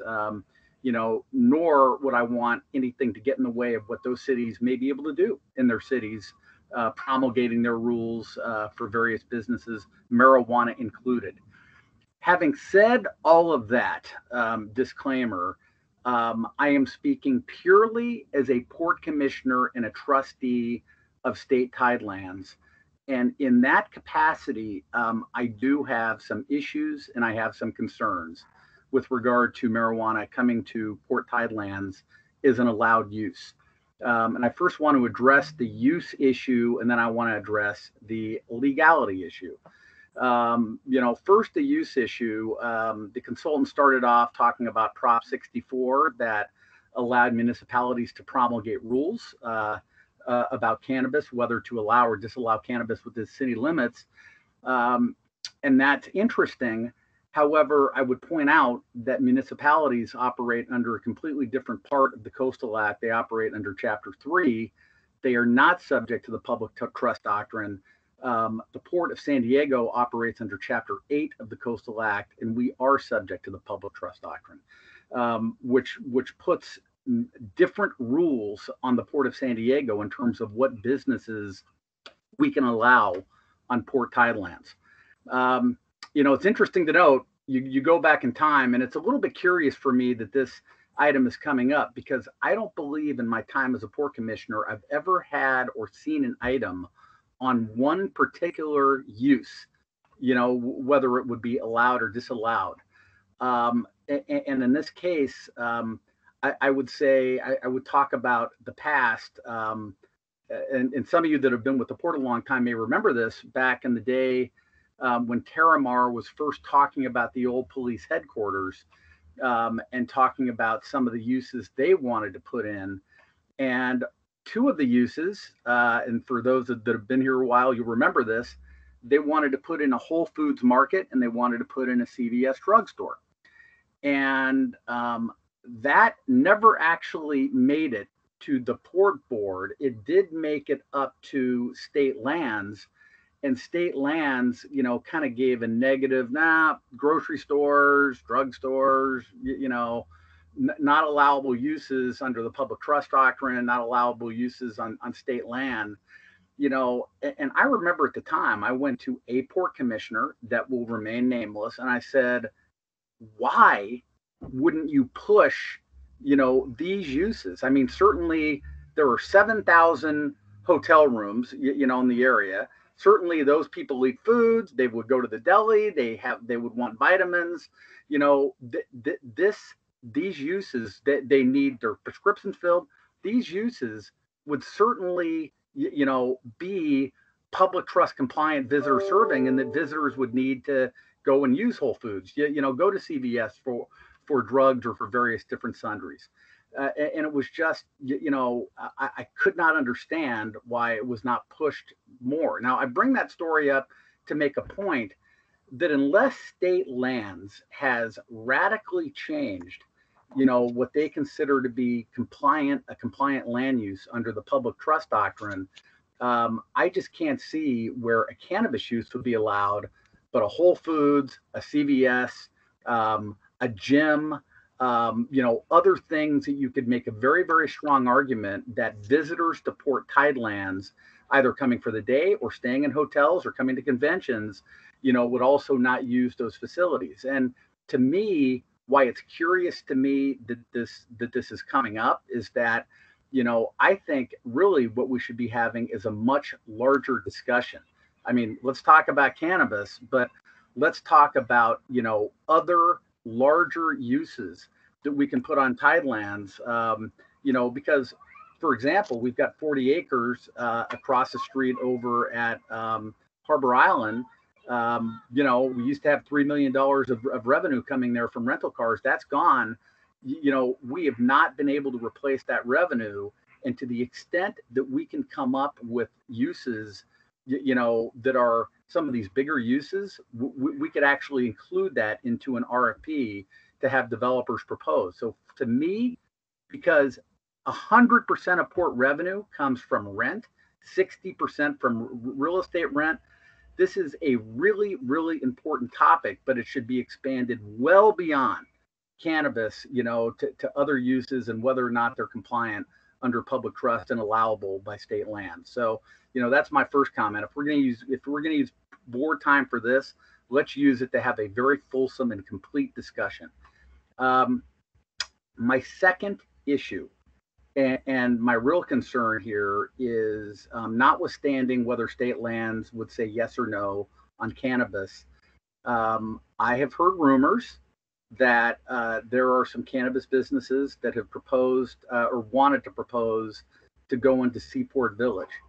Now, as the consultant kind of talked about, but I'm going to put in much more sharp relief, cannabis is illegal under the Controlled Substance Act, which is Title 21, Section 811 of the U.S. Code. It remains illegal. And what really concerns me greatly, and what is different between the Port of San Diego and a city, is cities are promulgating rules for a use to be allowed on a private fee piece of property, not owned by the city, owned by a private individual, to enter into a lease, and that person is taking the risk, under a lease.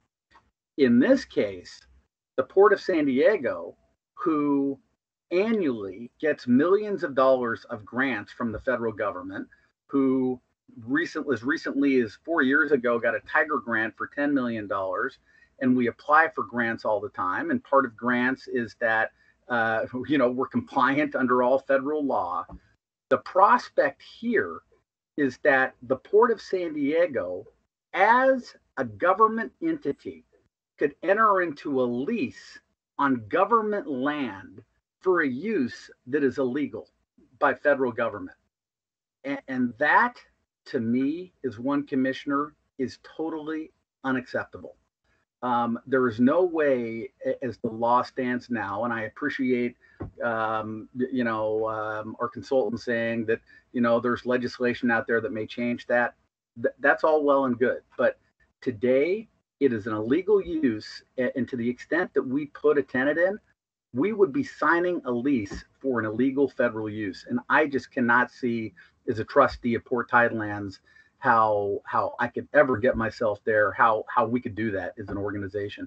I acknowledge my fellow commissioners might have a totally different take on this, but that's where I stand. And certainly I would hasten to add that if it became not illegal, not a controlled substance, not a Schedule I drug, at the federal level, I would immediately withdraw that objection. But as it stands right now, to me, that is a huge, huge stumbling block, notwithstanding what state lands may or may not find. But again, and just to conclude, because I heard a lot of people talk about jobs around the Tideland, I want to tell you that is one of my real passions for the port. We have 33,000 jobs around Tidelands. I would love to expand that and get more and get in quality uses, and so to me, again, I think that this is a larger conversation about, what uses, what are the boundaries, for what we can put on Tidelands. And, and in that respect, this is a very, helpful discussion, but I hope this discussion continues. But, in terms of marijuana right now, given the legal framework, I would have to object as one commissioner. Thank you very much, Chair. Thank you, Commissioner Malcolm. Commissioner Naranjo. Thank you, Chair. First of all, I want to thank all the public speakers that spoke on this agenda item. I want to thank Laura, resident from Coronado. I want to thank Maribel McKenzie from United Food and Commercial Workers Local 135. And specifically, I want to acknowledge the leadership of my member city, Mayor Alejandra Sotelo Solis, Vice Mayor Jose Rodriguez, and my own predecessor, Emeritus Commissioner Duque Valderrama. There are numerous studies that unveil that the prohibition of cannabis has only prompted the continuation of an illicit market that endangers our health and public safety. Let's not forget the racist attitudes within the historic criminalization laws, where the war on drugs was really a front to continue the mass incarceration of folks of color. At the Port of San Diego, we are committed to a 21st century port with a vision that states, we are an innovative global seaport courageously supporting commerce, community, and the environment. I think it is time that we move to become the courageous 21st century port, where we not only repeal the Prohibition Ordinance 2847 that's on our books, but also consider bringing back to the board a strong cannabis ordinance that can follow with respect to where our member cities are at on this issue, and that incorporates a lens of 1, social equity, 2, labor, 3, community. As other municipalities, cities, counties, and port, like the Port of Oakland, across the state and our nation have adopted their own cannabis ordinance, we know for sure that there has been a positive benefit of revenue growth and oversight on a market that, again, has proven to be problematic when it's not regulated. Plus, this was an industry that was allowed to continue under a shutdown, so we know that adding this to our business portfolio, we have a chance to allow a new and thriving, growing industry that is deemed essential. For the social equity component, there's not a perfect social equity formula in cannabis, but there are many models that the Port of San Diego can look into. I highly recommend that the Port staff can look into the models adopted in Coachella, Michigan, Chicago, New Jersey, New York, Georgia. Also to look into the cannabis equity incubator programs of San Francisco, Los Angeles, and Oakland. This would be a great opportunity for Port staff to research and look into the lessons learned and help develop an equity program that can help us to win state funding, just how Coachella won 2 straight grants totaling $1 million. Within the social equity lens, we could look into events licensing to help Black, Indigenous, people of color folks in hosting events on Thailands.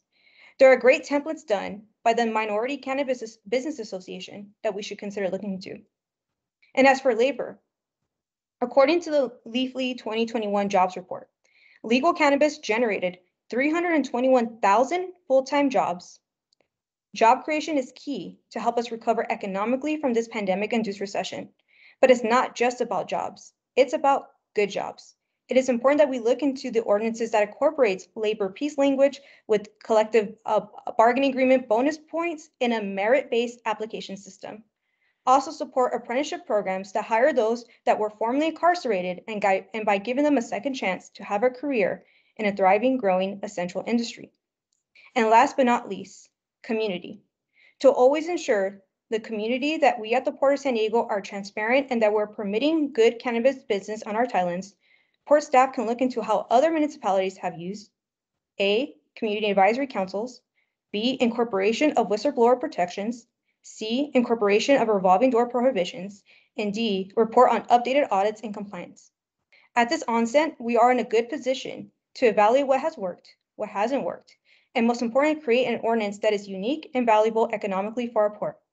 But of course, before moving into creating an innovative ordinance, I would like to motion the repeal of the prohibition ordinance on our books and look into developing an ordinance assisting our member cities in changing the conversation with our State Lands Commission.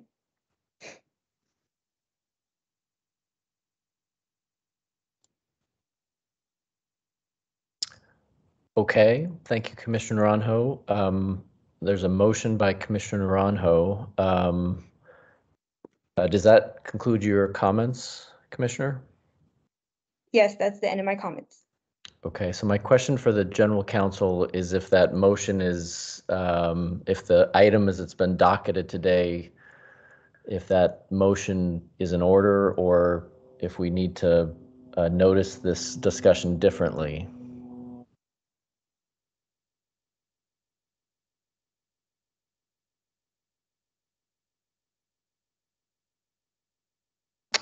If anybody's talking right now, they're on mute. Hi, it's Rebecca Harrington with the General Counsel's Office. Unfortunately, I believe Tom is computer froze, but it is not agendized for that type of action. If the board wants to do a motion for direction to staff to bring back an item looking at our current ordinance as well as options for repealing or even amending it, we can do that. So Commissioner Ronho, I suspected that just based on this is an informational presentation from SCI Consulting Group on regulations governing cannabis sale and consumption on district tidelands. And so for the board to take action on repealing an ordinance, I think it would need to be a more explicit noticing with respect to what Rebecca just said. You are welcome to motion to direct staff to prepare such an ordinance to bring it back to the board's consideration or something along those lines. And if you're interested in going down that road, I believe that would be in order. Thank you, Chair. Yes, I'd like to amend my motion to for staff to bring back what the repeal will look like and for the board's consideration. Okay. Rebecca, that's in order, I assume? Yes, sir, that's in order. Okay, thank you. Is there a second to that motion? I'll second it for the purposes of discussion, and we'll move on to Commissioner Moore. Thank you. And I don't have an issue with the motion, but I would probably like to see if we can amend it in some fashion to include a couple of other things.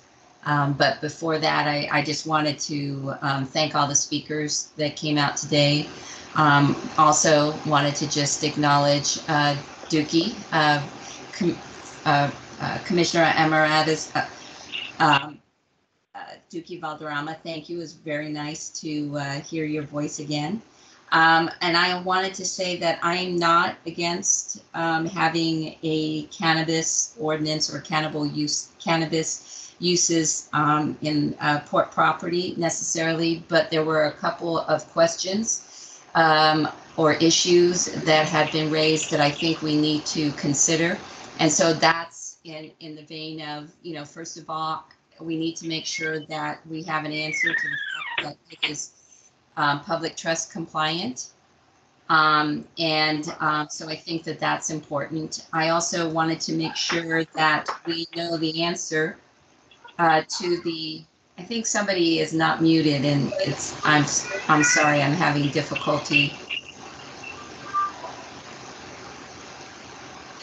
Okay, so the other question is I wanted to understand if there's going to be any impact on any of our grants. And I know that it doesn't, as Malcolm pointed out, there is a difference between Port Highlands and usual situations where you're talking about a municipality and they're just organized different. The land is usually composed of private property. So there's just some differences that I think it's at least worth making sure that we're not going to have an issue later with respect to any federal grants. And then I think that we also want to be sure that we just maybe don't necessarily just repeal the ordinance, but I want to make sure that each member city's, you know, restrictions are respected. So I do know that some member cities have different restrictions than others. And so I think that I want to make sure that those restrictions are respected in anything that's brought forward to be sure that, you know, that each member city, it's that our policies are reflective of obviously the concerns that each member city may have. So I think if we could have something that I would be in support of the motion that was made by Commissioner Naranjo, if those types of issues were basically incorporated so that when it's brought back that all of those issues were resolved or considered, and that the ordinance, that not just the repeal is brought back, but perhaps an ordinance that is brought back is an ordinance that is respectful of the various different member cities' restrictions. And also agree quite a bit with Commissioner Malcolm's discussion about issue about having a larger discussion of uses. I think the uses that are allowed on Port Highlands is something that has always been a concern with me, myself, and I think that it's definitely something that we should consider as well. So those are my comments. Thank you, Chairman.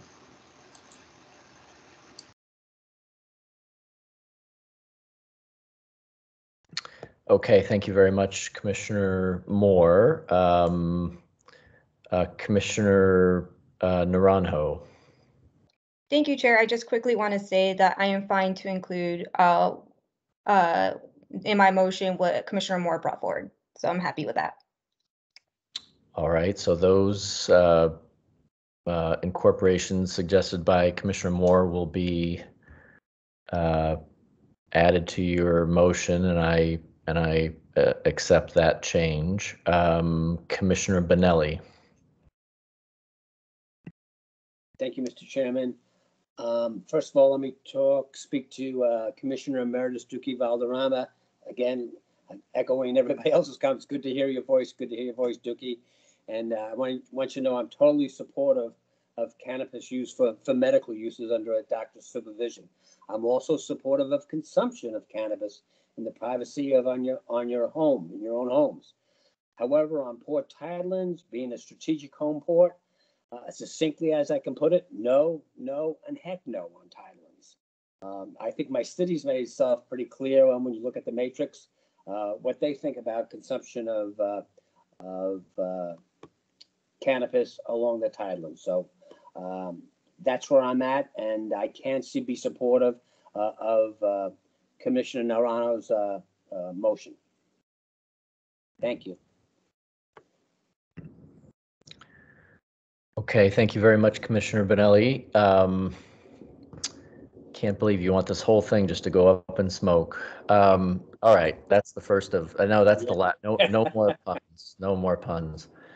Well, I'm high on this. Okay, I lied. Well, that was the last pun. I think Commissioner Malcolm brings up some very important points, some important distinctions between municipalities in the state of California and how the port is both statutorily situated, but also our relationship with the federal government is different than municipalities.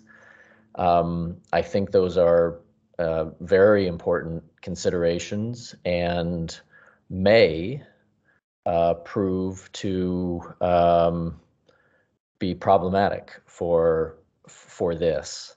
I believe based on the motion that's on the floor, those types of things would be analyzed and would be, we would get direction or at least advice on that. I think those are important questions to answer, and I think they would be in what would come back if this motion passes. With that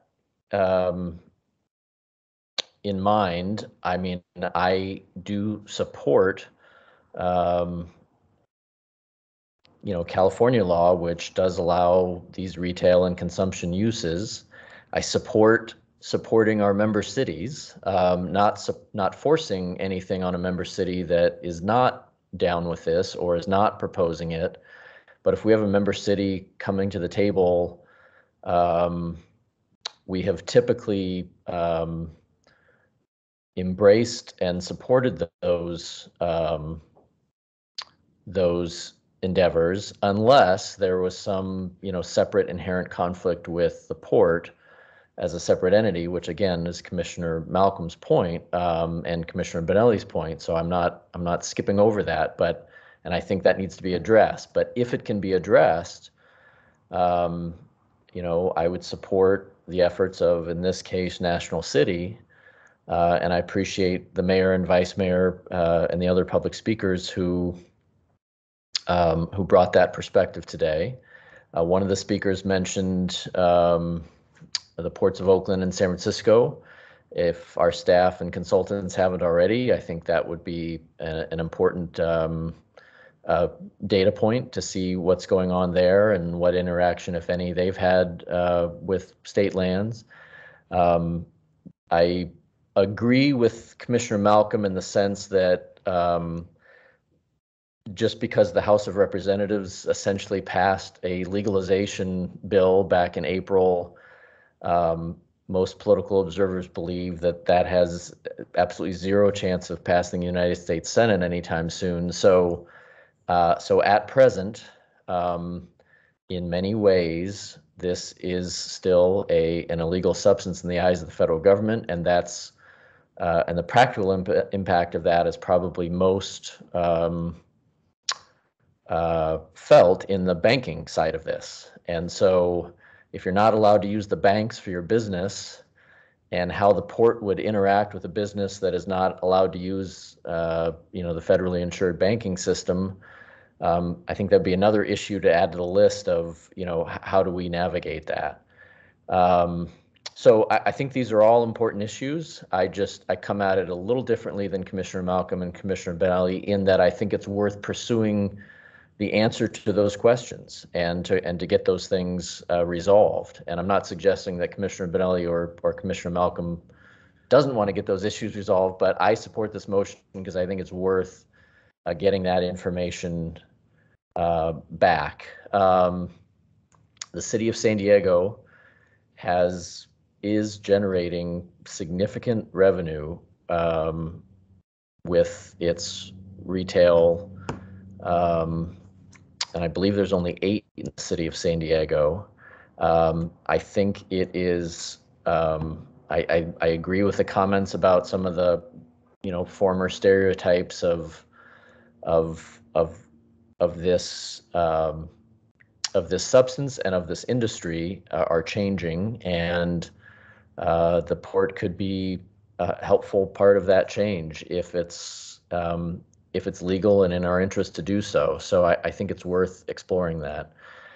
So I just with respect to repeal of the ordinance, I also it's not clear to me whether the motion on the floor is about bringing a new ordinance back, which I think might be a little premature. As Commissioner Moore said, if we're going to affirmatively create an ordinance, that might take some more work, consultation with member cities. I think the motion was simply to repeal what is currently an ordinance of the port, which is that we won't even look at anything like this. And I think it's a sensible first step to consider repealing that ordinance and then exploring the issues surrounding going further, and then sort of following from there. So those are my comments, and Commissioner Benally, you're next. Thank you, Mr. Chairman. Just another factor to consider. If a majority of my colleagues go ahead with this and direct staff to use resources in their time and expertise, the one thing I'd like to hear from too is our Harbor Police Department. What do they think about the overriding thing of all government agencies is public safety? So I'd like to hear some type, not now, but if it goes forward, to hear from the Harbor Police Department what they think would be the advantages and disadvantages from a law enforcement public safety perspective. Thank you. Thank you, Commissioner Benally. I think that makes some sense. Commissioner Naranjo, is that okay to include as direction to staff in your motion? Yes. Okay, very good. Commissioner Moore.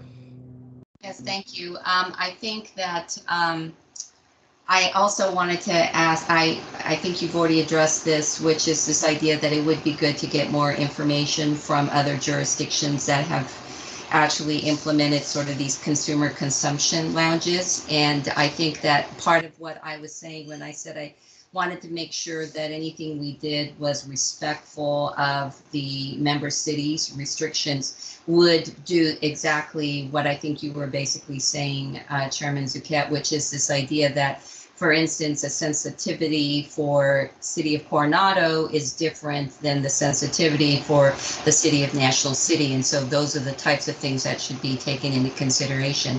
I'm hesitant to repeal the ordinance without having something else, and perhaps our attorney Russell could address this, but I'm a bit concerned about if we just repeal the ordinance, does that mean that other ordinances of the member cities would then take precedence? Is there any issue that we have with respect to just repealing the ordinance without having something in its place? So that would be the question that I would want to have answered before, because my suggestion was that we would repeal the ordinance once there was another ordinance in place, or at least, that all of these issues would be addressed. So that was what I had suggested. Understood. Well, Tom Russell, conveniently you've got your hand up, so could you address Commissioner Moore and then whatever else you were going to say, please? Yes, thank you, Chairman. And Commissioner Moore is right on raising these questions. When we originally drafted our ordinance, what we were trying to do is to make a deadline for having an ordinance in place, or else we would have not been able to regulate this issue. It would have been taken over by the state. So what we did is we adopted an ordinance that prohibits cultivation. Now, nothing I've heard today indicates that anybody wants to do cultivation. What they want to do is consumption.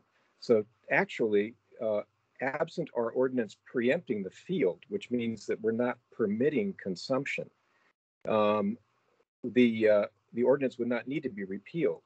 So what I would respectfully suggest we be allowed to do is to come back with a further report before bringing a draft ordinance, but come back with a further report on how the ordinance might be amended to allow consumption, and at the same time respect the individual member cities' concerns, which vary. Some don't want that, some do. And note that in the absence of an ordinance by us that occupies the field, we would normally be subject to our member cities' ordinances. They are the ones that fill the gaps. When we regulate, though, under our Port Act, we can preempt city ordinances. So basically, we'd like an opportunity, if it's possible, to come back and give a further report before presenting a draft ordinance. And that further report would cover these questions of how the ordinance might be amended to allow consumption, how consumption could be allowed in a way that would respect each individual member cities, and then also give us an opportunity for further communications with our colleagues in Oakland and San Francisco. You know, we have had some communications with Oakland, and it's far from definitive what the position of state lands is on this. I saw a letter from them that indicated concern over whether there was a sufficient visitor serving use shown. And yet, as I understand it, Oakland has permitted this. So there may be unanswered questions there. And then, of course, there's the federal question, which we don't have a final answer to. So with respect, it would be, we would like to come back with a further report on these possibilities before coming back with a specific ordinance on this issue. Okay, thank you very much, General Counsel. Just before I go to Commissioner Malcolm, Commissioner Naranjo, you just heard Commissioner Moore and the General Counsel. Are you okay further morphing your motion consistent with that or not?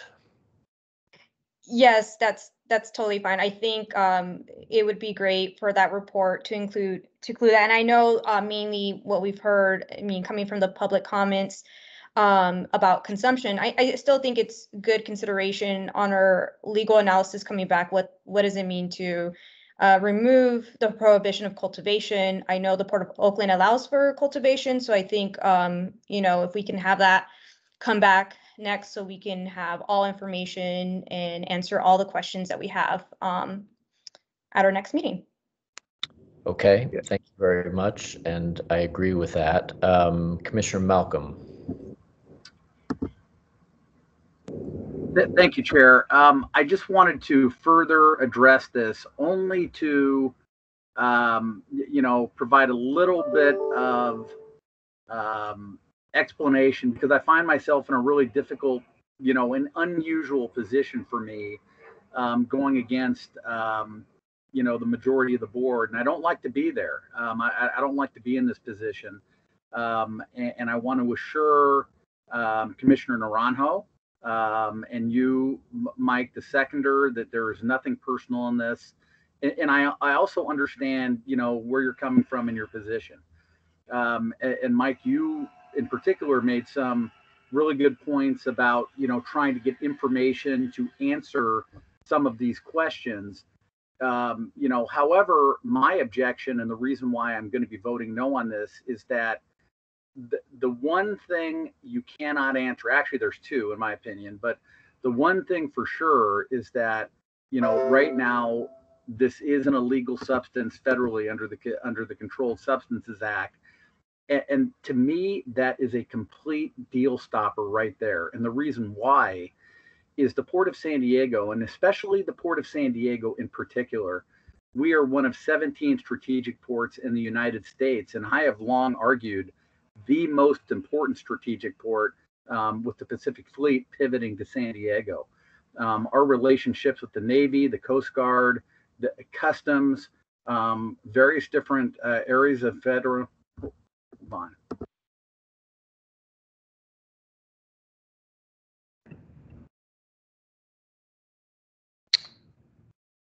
Dan? I'm sorry. I had a jet skier going by and they were blowing a horn at him. No problem. Our relationships are of vital importance for us.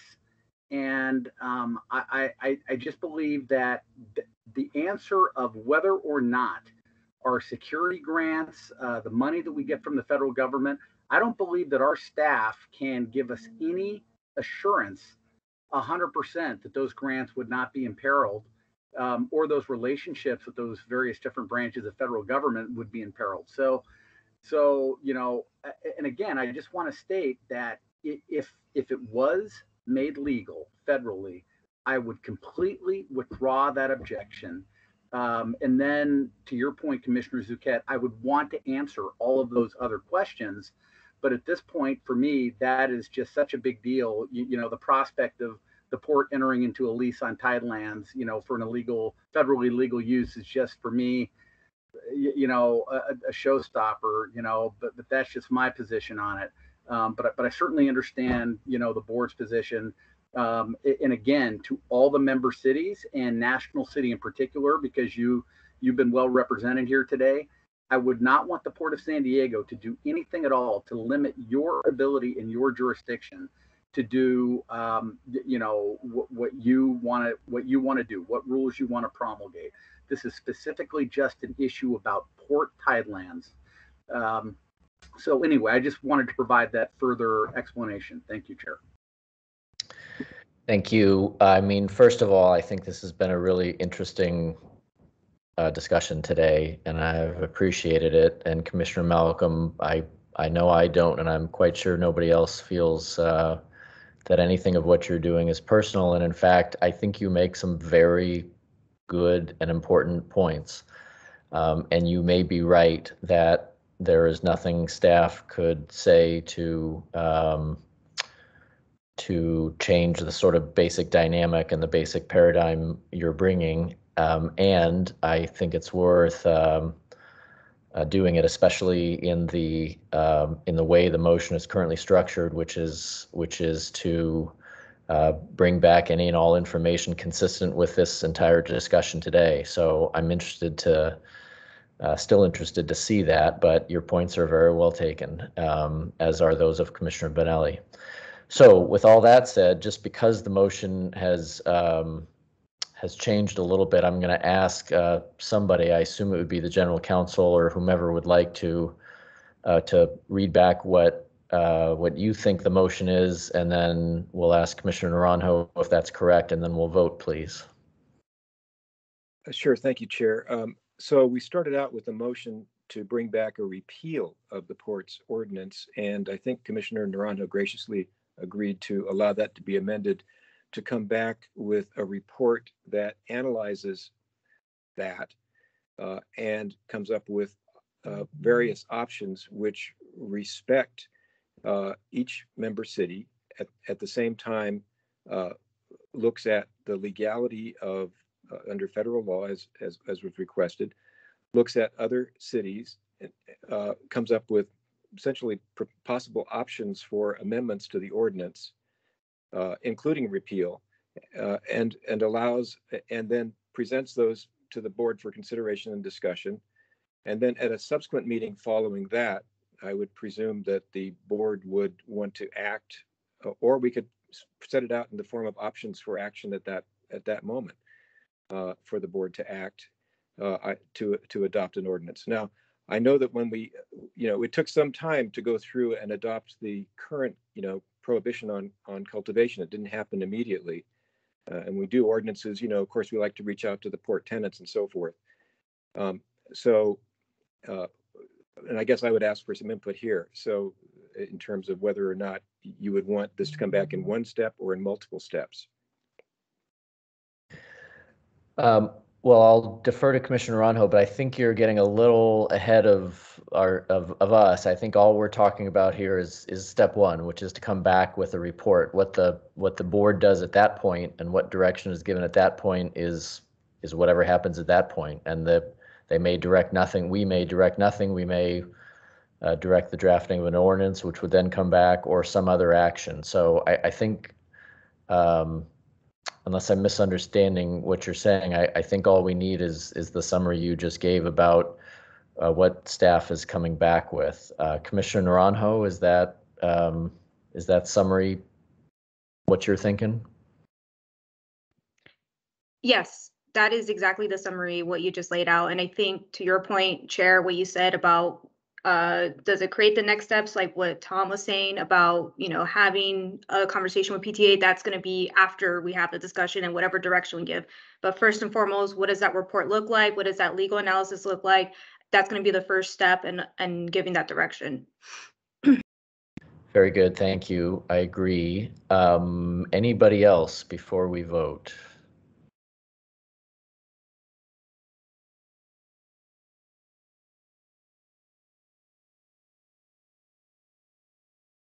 Commissioner Castellanos asked me to share that he had to step away, so I won't be calling him for the vote. Please respond when I call your name. Commissioner Benelli? No. Commissioner Malcolm? No. Commissioner Moore? Yes. Naranjo? Yes. Zuket? Yes. Motion fails with Benelli and Malcolm voting no and Castellanos and Lassar excused. Very good. So that motion fails. Are there any other motions or anything else on this item from anybody? All righty. That moves us on to item 10. Informational presentation regarding the San Diego Harbor Police Foundation. Good afternoon, Chair Zuket, Board Commissioners, President, CEO Stuyvesant, and Mr. Russell. By way of introduction and for the record, I'm Kirk Nichols, Assistant Chief of the Harbor Police Department, and it's my pleasure today to introduce two people from the San Diego Harbor Police Foundation. First of all, reintroducing Mr. Jeff Wohler, the President and CEO of the Harbor Police Foundation. And then joining us today for this informational presentation is Board Director Sandy Mall of the Harbor Police Foundation as well. And she'll be providing an update on the foundation's efforts to date, as well as a new initiative in the realm of human trafficking that they're working on. And really, it's my pleasure to be able to do this. The foundation has been huge supporters and partners of the Harbor Police Department. So without further ado, I'll turn it over to Sandy for the presentation. Thank you, Assistant Chief, and thank you to the board. If we could advance to the next slide, please. As a charitable organization, the San Diego Harbor Police Foundation is proud of the contributions we've made toward creating safer communities and improving the lives of the children, families, and officers we serve. With the leadership of CEO Jeff Wohler and the guidance of Chief Stainbrook and our board of directors, we've continued creating stories of impact since our last briefing to you over a year ago. Next slide, please. The policing profession is one of the toughest in the world. That's why officer wellness has always been a huge priority for the foundation. While the COVID-19 pandemic sent much of the workforce home, our first responders stayed on the front lines. The foundation proudly provided over 5,000 meals to Harbor Police officers and staff in 2020. We did this recognizing that a meal represents not only food for the body, but food for the soul. It communicated gratitude to those who continue to serve during one of the worst public health crises in history. The foundation's contributions are also evident at Harbor Police headquarters. We converted an employee break room into a full-scale lounge now known as the Collision Space. Equipped with a new vending machine, commercial coffee machine, dining table, and armchairs, officers and staff now have a functional and comfortable space to recharge during the workday. Next slide, please. According to Officer Sophia Azuma, the Collision Space has created an intentional place for employees to stop and catch up with one another. Not only has it saved us money in purchasing treat drinks, but it has truly created a sense of community, a place where officers talk shop and build on our sense of teamwork and unity of purpose. Next slide, please. The foundation is also caring for the hardest working four-legged officers in the business, the K9 team. This June, we upgraded the K9 facility to include a new dog bath station, doggy drinking fountain, and storage shed. K9 officers such as Bogey and Edgar are now enjoying refreshing baths after a long day of keeping travelers safe at the San Diego International Airport. Next slide, please. Another core foundation program is academic development for disadvantaged youth. Since 2019, the foundation has adopted Perkins K-8 school in Barrio Logan. Over 95% of enrolled students are socioeconomically disadvantaged and over 30% are homeless. These children require additional intervention to realize equality of opportunity and lifelong success. To date, the foundation has upgraded 4 special education classrooms, replacing broken and dilapidated furniture with brand new furniture and equipment. Officer student mentorship continues with regular classroom visits from Harbor Police and outings such as Fish with a Cop and Shop with a Cop. Next slide, please.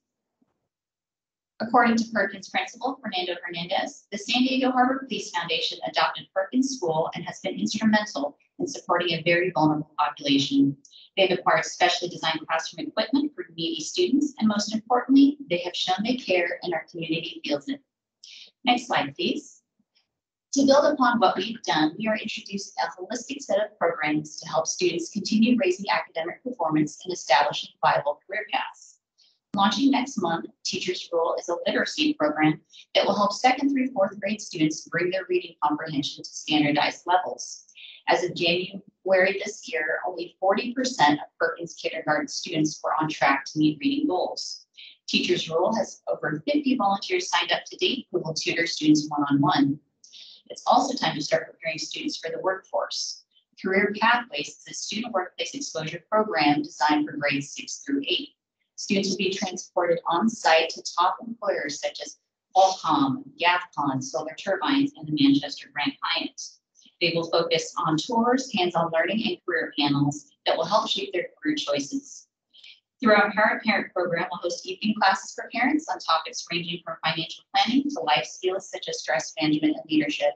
Through these programs, we truly believe we can change the trajectory of our disadvantaged youth from poverty to power and from helplessness to hope. Next slide, please. These photos depict Shop with a Cop and a visit to the school from Harbor police officers. Next slide, please. We're also working on Party with a Purpose, an event that will raise funds to purchase active learning equipment for 4 schools in the Port member cities. The Intercontinental Hotel will host and has already committed $10,000 towards Perkins School. Next slide, please. The last core program we'd like to highlight is human trafficking awareness and prevention. The FBI has identified San Diego as one of the top 13 high-intensity child trafficking areas in the nation. To combat this crime, we need to attack it from both the law enforcement level and the community level. Under our Help Stop Human Trafficking program, the foundation has funded specialized training for 13 Harbor police officers and senior staff, certifying them as human trafficking liaison officers. Today, the Port of San Diego Harbor Police now represents the country's largest contingent of human trafficking liaison officers within a single local law enforcement agency. We're very proud to help the Harbor Police lead the way nationally in the fight against trafficking. Next slide, please. The next phase of Help Stop Human Trafficking is a community-wide training and awareness program launching in Q3 or Q4 of this year. This program represents a collaboration between the Foundation, Harbor Police, and District Attorney Summer Steffen, a longtime champion in the fight against trafficking. We need to engage San Diego residents and employees as part of the solution, and to that end, we have produced a series of training videos that will be available for free to employers. They have special focus on the hospitality and tourism industries, whose employees have the highest probability of encountering trafficking activity. Those who complete the training will learn how to recognize the signs of human trafficking and report suspicious activity to law enforcement. These videos will be supplemented by a website, educational materials, a community outreach campaign, and advertising campaign that will roll out through 2022. And now we're very excited to share a sneak peek of a segment from our Help Stop Human Trafficking training video. We could roll the video, please.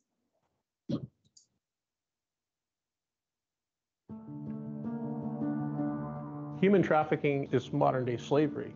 It's turning somebody into a product. To simply use them to make money. The victims don't see a penny. Human trafficking in San Diego is huge. The second largest criminal industry behind the drug industry.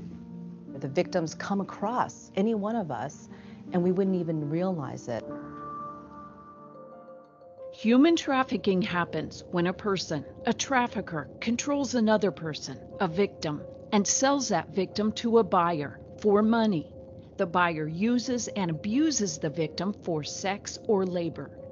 These victims, who are treated like objects for sale, are men, women, and children, girls and boys. This crime of human trafficking is so despicable. It steals the body and the soul of people. I was 14 when I met my trafficker. Keelan Washington went to a mall in San Diego with friends and met a guy. Extremely charming. And gave him her number. Text messages led to phone calls, led to us meeting in person. He would take me on dates, buy me clothes, jewelry, and just shower me with affection. All lies. Eventually, he sold her for money to have sex with other men. When she said no, he beat her until she lost consciousness. He was telling me that I wasn't able to leave, that if I tried to leave, not only would he kill me, but he'd kill my mother too. I was sold all across the country. Victims of human trafficking, they're manipulated by their traffickers, and so they will not reach out to the police and report their trafficker, nor will they go up to someone and say, help me and save me. There are thousands of victims and traffickers among us in San Diego, in our airport, our hotels and motels, restaurants and bars. You are in a unique position to help stop human trafficking. People in the tourism industry will notice the subtle signs, those red flags, and they'll have a chance to be part of saving a life. If one person would have stood up for me, I would not have went through 3 years of slavery. Welcome to the training. Thank you for helping us stop human trafficking. I'm San Diego County District Attorney Summer Steffen. And I'm Chief Mark Stainbrook with the Port of San Diego Harbor Police. Because you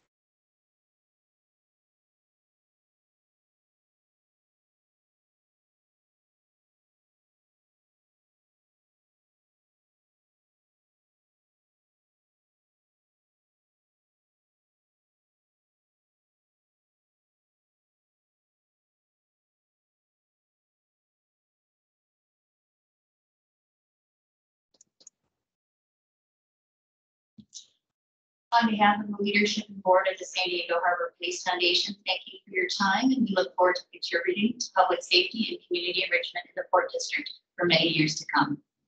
And that concludes our meeting.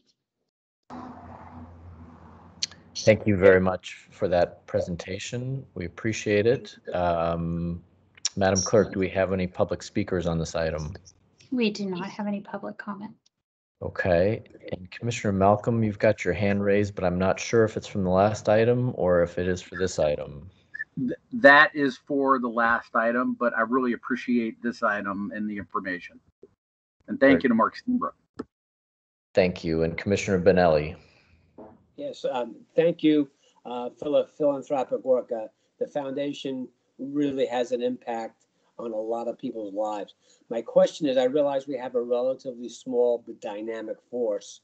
And one of the things I've learned over the years in doing my foundation work and philanthropic work is if we have a harbor police enforcement officer hurt on the job, an accident or whatever, and they're seriously hurt and they need some rehabilitation, I know we cover a lot, the insurance, the medical insurance we have covers a lot of that. But one of the biggest parts I've always found with healing is bringing loved ones close to the injured person.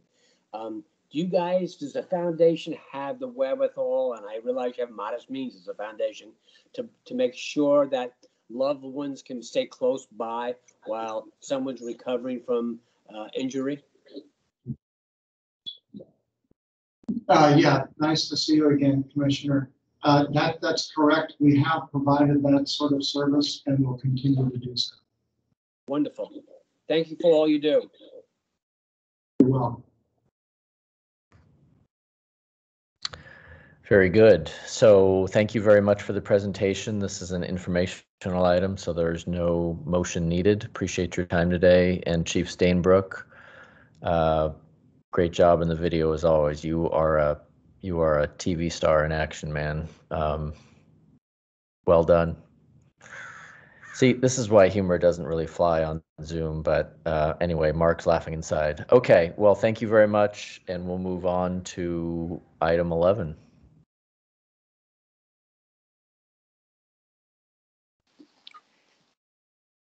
So, good afternoon, Chair Zuket, Commissioners, President Stuyvesant, and General Counsel Russell. My name is Eileen Maher. I'm your Director of Environmental Conservation, including Aquaculture and Blue Tech.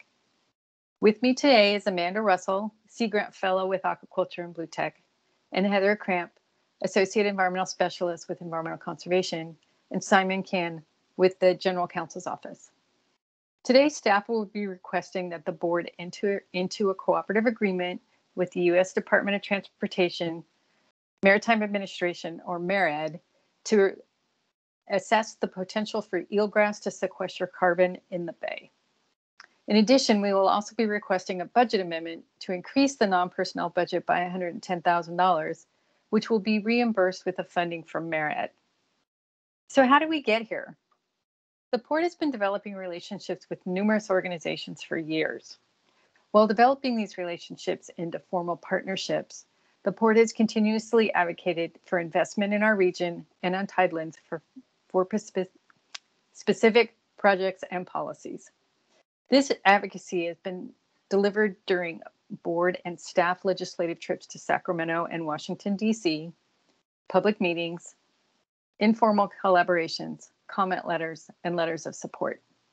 It's through these partnerships, including the one with MARAD, that we've been able to collectively raise awareness for more investment in our region's natural and built environment.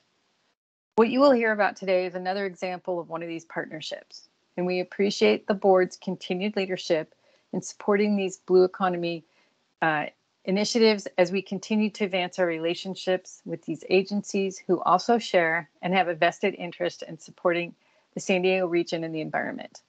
And with that, I will now turn it over to Amanda. Thank you, Eileen.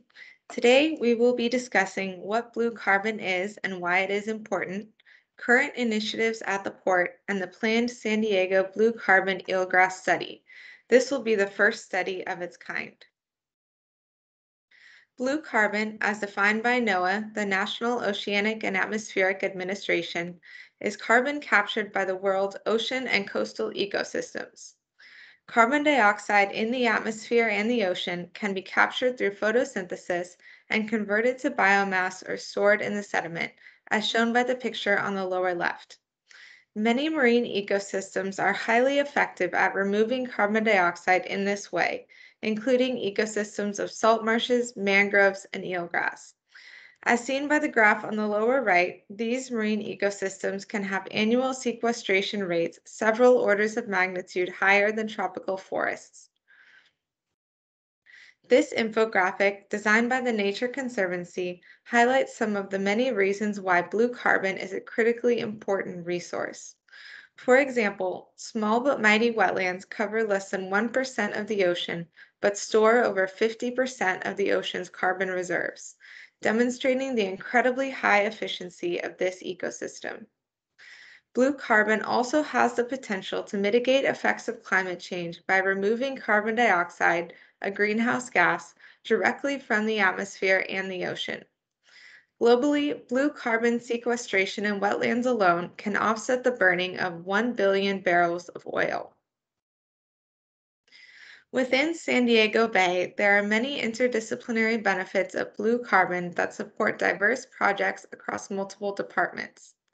This includes the Environmental Conservation and Aquaculture and Blue Technology departments through the protection and conservation of these ecosystems, the Maritime Clean Air Strategy and Climate Action Plan through the mitigation of greenhouse gas emissions and removal of carbon dioxide, and policy and legislature priorities through coordination with local and statewide initiatives.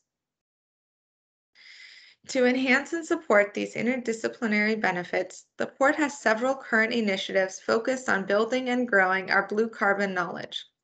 For example, beginning in 2020, staff began drafting an internal informational document for staff to learn about blue carbon ecosystems and their ability to sequester and store carbon.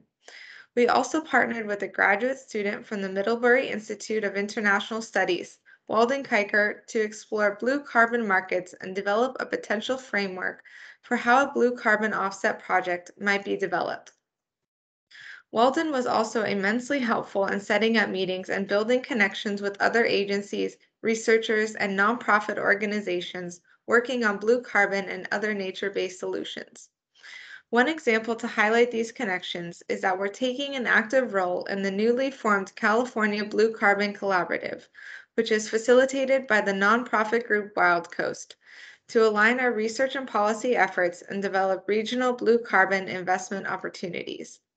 And here I will hand the presentation over to Heather. Thank you, Amanda. So in order to maximize our blue carbon opportunities, we need to understand what blue carbon ecosystems we have in San Diego Bay and how much carbon they're storing right now and how much carbon they may sequester into the future. As you may know, San Diego Bay supports a lot of eelgrass habitat. We have roughly 17% of all eelgrass in the state and half of the eelgrass found in Southern California. We also have wetlands and uplands that contribute to carbon storage, but the greater eelgrass acreage compared to wetland acreage really makes eelgrass a heavy hitter when it comes to carbon storage, and San Diego is a little too far north to support mangrove forests. So in spring 2021, we partnered with a second graduate student from the Middlebury Institute, Trang Trinh, to review scientific literature on the Bay's eelgrass and use calculations in the literature to estimate how much carbon these habitats might be storing. What Trang found is that our eelgrass habitats may currently store over 132,000 metric tons of carbon, which is equal to the annual emissions of about 107,000 cars.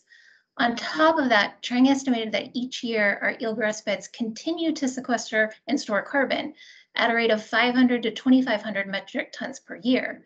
So they're absorbing the annual emissions of approximately 1,000 cars each year. To put these numbers into context for you, the port emitted just under 400,000 metric tons of carbon dioxide in 2016. These data are a great baseline for us to begin understanding our blue carbon resources, and it'll help support recent state efforts on greenhouse gas emissions reduction and resource management that I'll talk about next. The state has recently engaged in efforts that include blue carbon. There's been a lot of movement focused on nature-based solutions to climate change that staff have been following closely.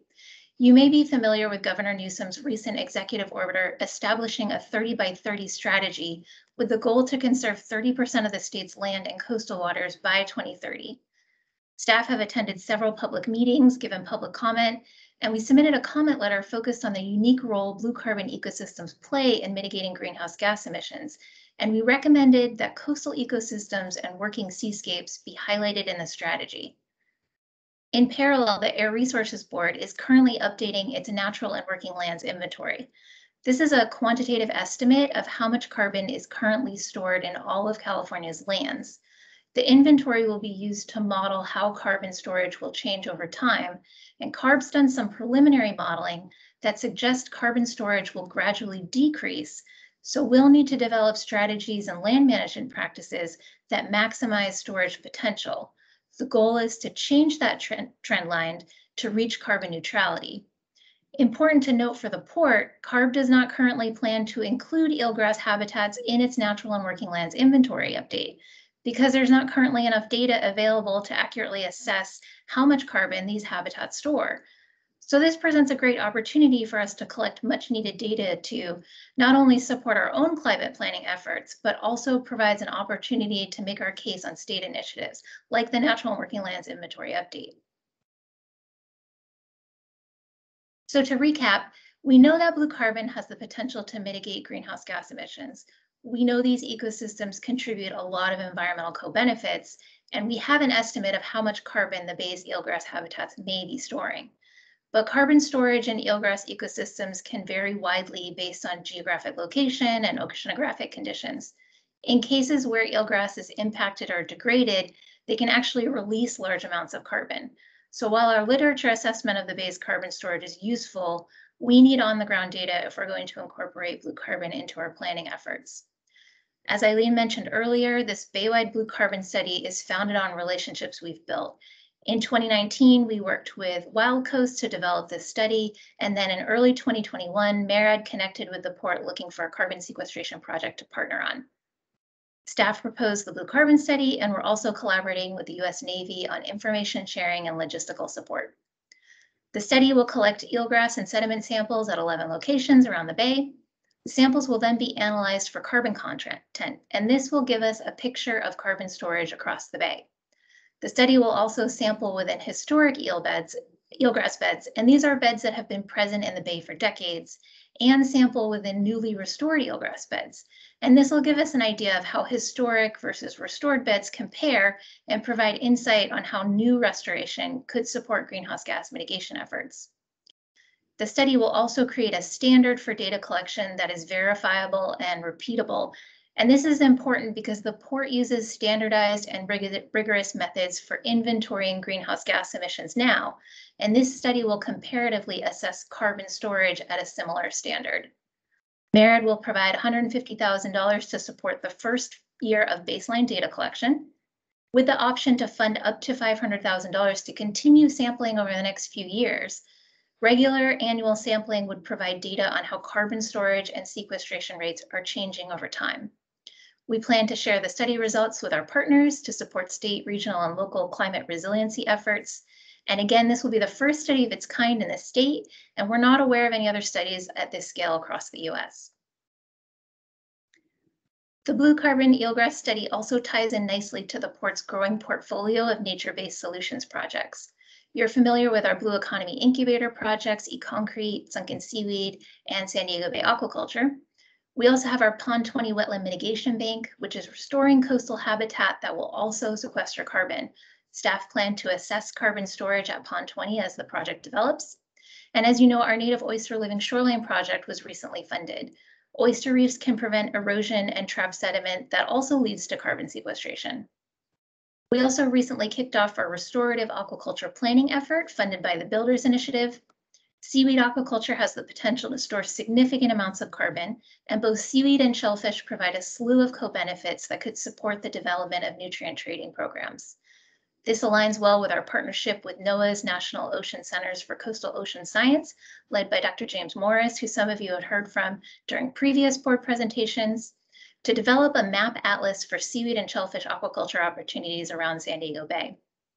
We're proud of the partners and collaborators who formed so far, and we're continuing to build on those relationships as blue carbon research and opportunities evolve.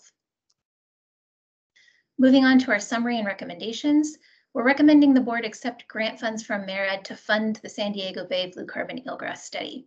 The MARAD grant is a reimbursement program, so staff recommends the board adopt an ordinance to increase this fiscal year's budget by $110,000 for the Blue Carbon study.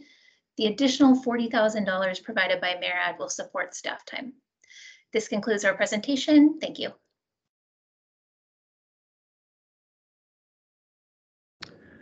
Thank you very much for the presentation. Do we have any public comment, Donna? Yes, we have one voicemail.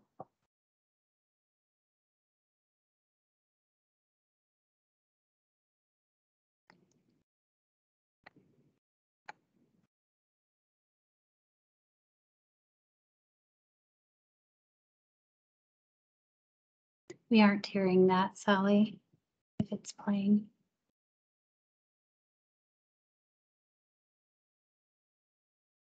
Okay, just one moment, please.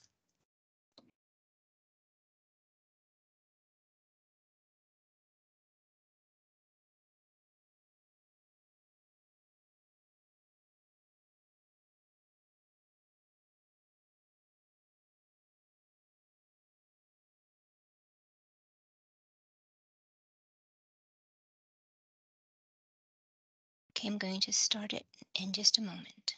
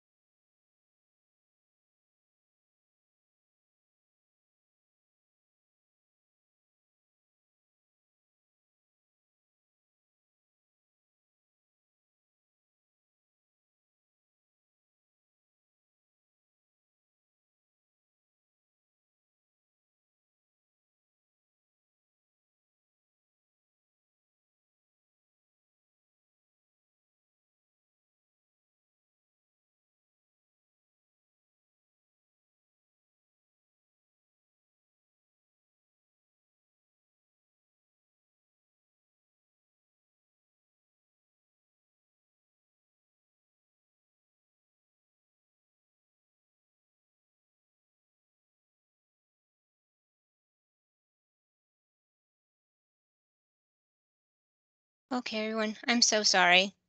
I'm having difficulty. I will try one more time.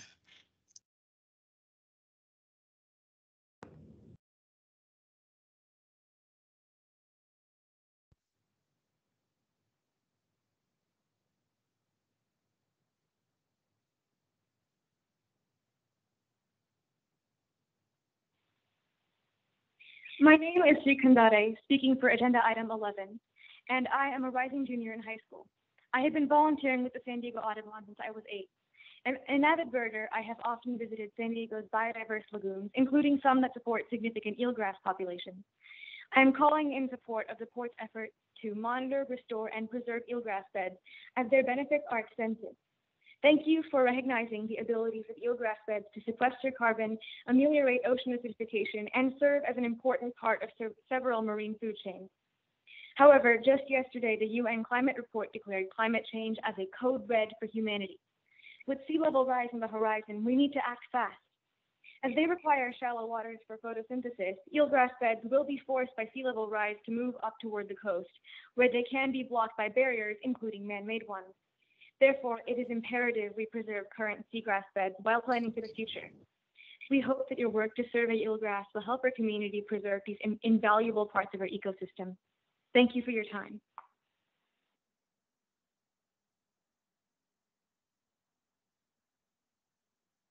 Thank you. That concludes public comment. Okay, thank you very much. Commissioner Malcolm. Thank you, Chair Zuket. And can I ask staff to put up the slide right near the end on the nature-based solutions at the Port of San Diego? And while you're doing that, I want to thank staff for this report. Well,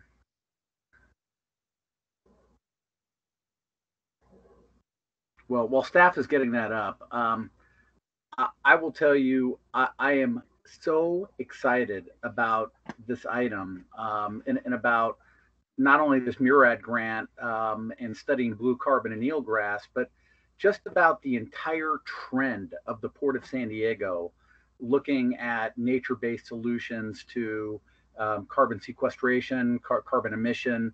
You know, as staff, I think, indicated in the report, we are on the leading edge of these kinds of things, not just in the state, certainly in the region in the state, but in the country.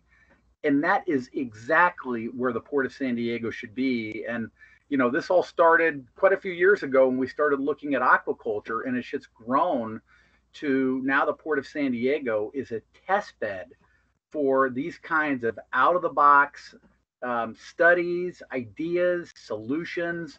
You know, and I just want to remind everyone, unfortunately, I am old enough to remember being 10 years old and being in San Diego Bay when there was no eelgrass at all, or virtually none. And the bay was almost totally devoid of life, you know. So as we're studying blue carbon sequestration, I also want to remind everyone that, you know, eelgrass is a definite indicator of the health of the bay. And from 40 years ago to today, it is like night and day what has happened in this bay, you know, and that's a lot of good environmental rules. That is really a lot of good focus on nature-based issues. And I feel like now we are just on the cutting edge, which is why I'm so excited. We've added thousands of acres. We filled the donut hole.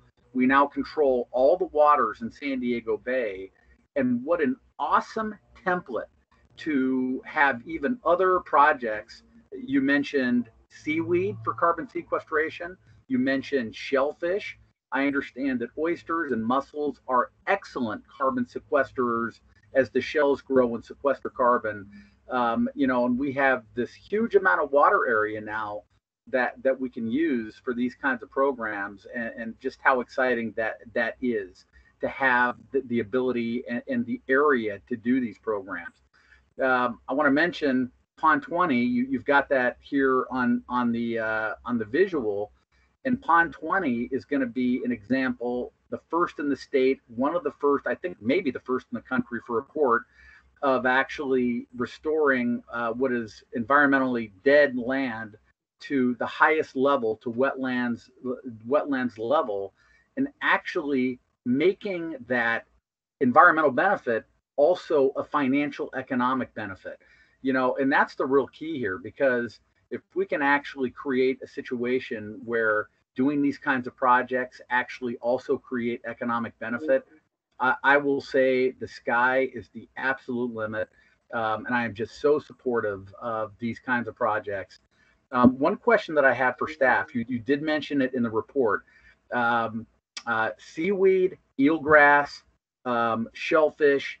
You mentioned a little bit about mangroves, and I know mangroves are incredible blue carbon sequesters. And I would just like a little bit of explanation of why mangroves, maybe somewhere down in the South Bay, why that would not be another viable study that we might look at. Thank you, Commissioner. This is Heather. Historically, I don't believe there's any evidence that mangroves have ever existed in San Diego Bay. We're just a bit far north geographically to support those ecosystems. That, of course, might change with climate change, but currently we're not looking to put in an ecosystem that wasn't historically present in San Diego Bay, especially because we already have eelgrass beds and species that are habituated to the environment that's here. We don't want to change that and potentially impact those systems. That makes total sense. Appreciate the answer. Anyway, very, very excited about this. And at the appropriate time, Mr. Chair, I would also like to make the motion to adopt the ordinance to accept the Murad grant and the other staff recommendations. Thank you. And maybe that sounded kind of like a motion, but I'll leave that to you. I think it sounded like a motion, so we can keep the discussion going after you lay that on the table. Well, I'll just make it a motion. Fantastic. Motion by Commissioner Malcolm. Second by Commissioner Benelli, and Commissioner Benelli, you're up next. Great, thank you. Just briefly, thank you for the presentation. Thank you for the initiatives. Ms. Mayor, Ms. Russell, Ms. Cramp, great work. When you consider all the development, all the growth we've had, as Commissioner Malcolm said, over the years, these are wonderful initiatives to help our environment, to keep our bay clean. And if you consider just, as I always point out to the folks in Coronado, when they look across the bay and they're worried about downtown San Diego, we're going to have another 100,000 people and 70,000 jobs over the next 30 years in the Central Business District. And everything we can do to help the ecosystem down there and restore it, these are wonderful initiatives, and I salute you for the work you're doing. Thank you so much. Thank you very much, Commissioner Benelli. Okay, I second the comments of both of my colleagues, in particular Commissioner Malcolm, and his excitement about this. So good stuff. Thank you. And clerk, please call the roll. Thank you. Please vote when I call your name. Benelli. Benelli, yes. Malcolm. Yes. Moore. Yes. Naranjo. Yes. Duquette. Yes. Motion passes unanimously with Commissioners Castellanos and Lassar excused. Very good. Thank you. That takes us to our last item, the ever-present review and consideration of the draft agenda for next meeting. Do we have any public comment to begin with? No, thank you. And I saw Commissioner Benelli leaning forward on his elbows. Move acceptance of the draft agenda, and I do have a question after we vote on the draft agenda. Okay. That's a motion by Commissioner Benelli. I'll second it. Please call the roll. Thank you. Please vote when I call your name. Benelli. Benelli, yes. Malcolm. Yes. Moore. Yes. Naranjo. Yes. And Duquette. Yes. Motion passes unanimously with Commissioners Castellanos and Lassar excused. Thank you. Commissioner Benelli. Yes, thanks, Mr. Chairman. Based on what President Joe Stuyvesant said, are we still holding the 23rd, the stimulus workshop, as a potential hold date, with the idea that if the state has to look at the American Rescue Fund and stuff, that date could slip.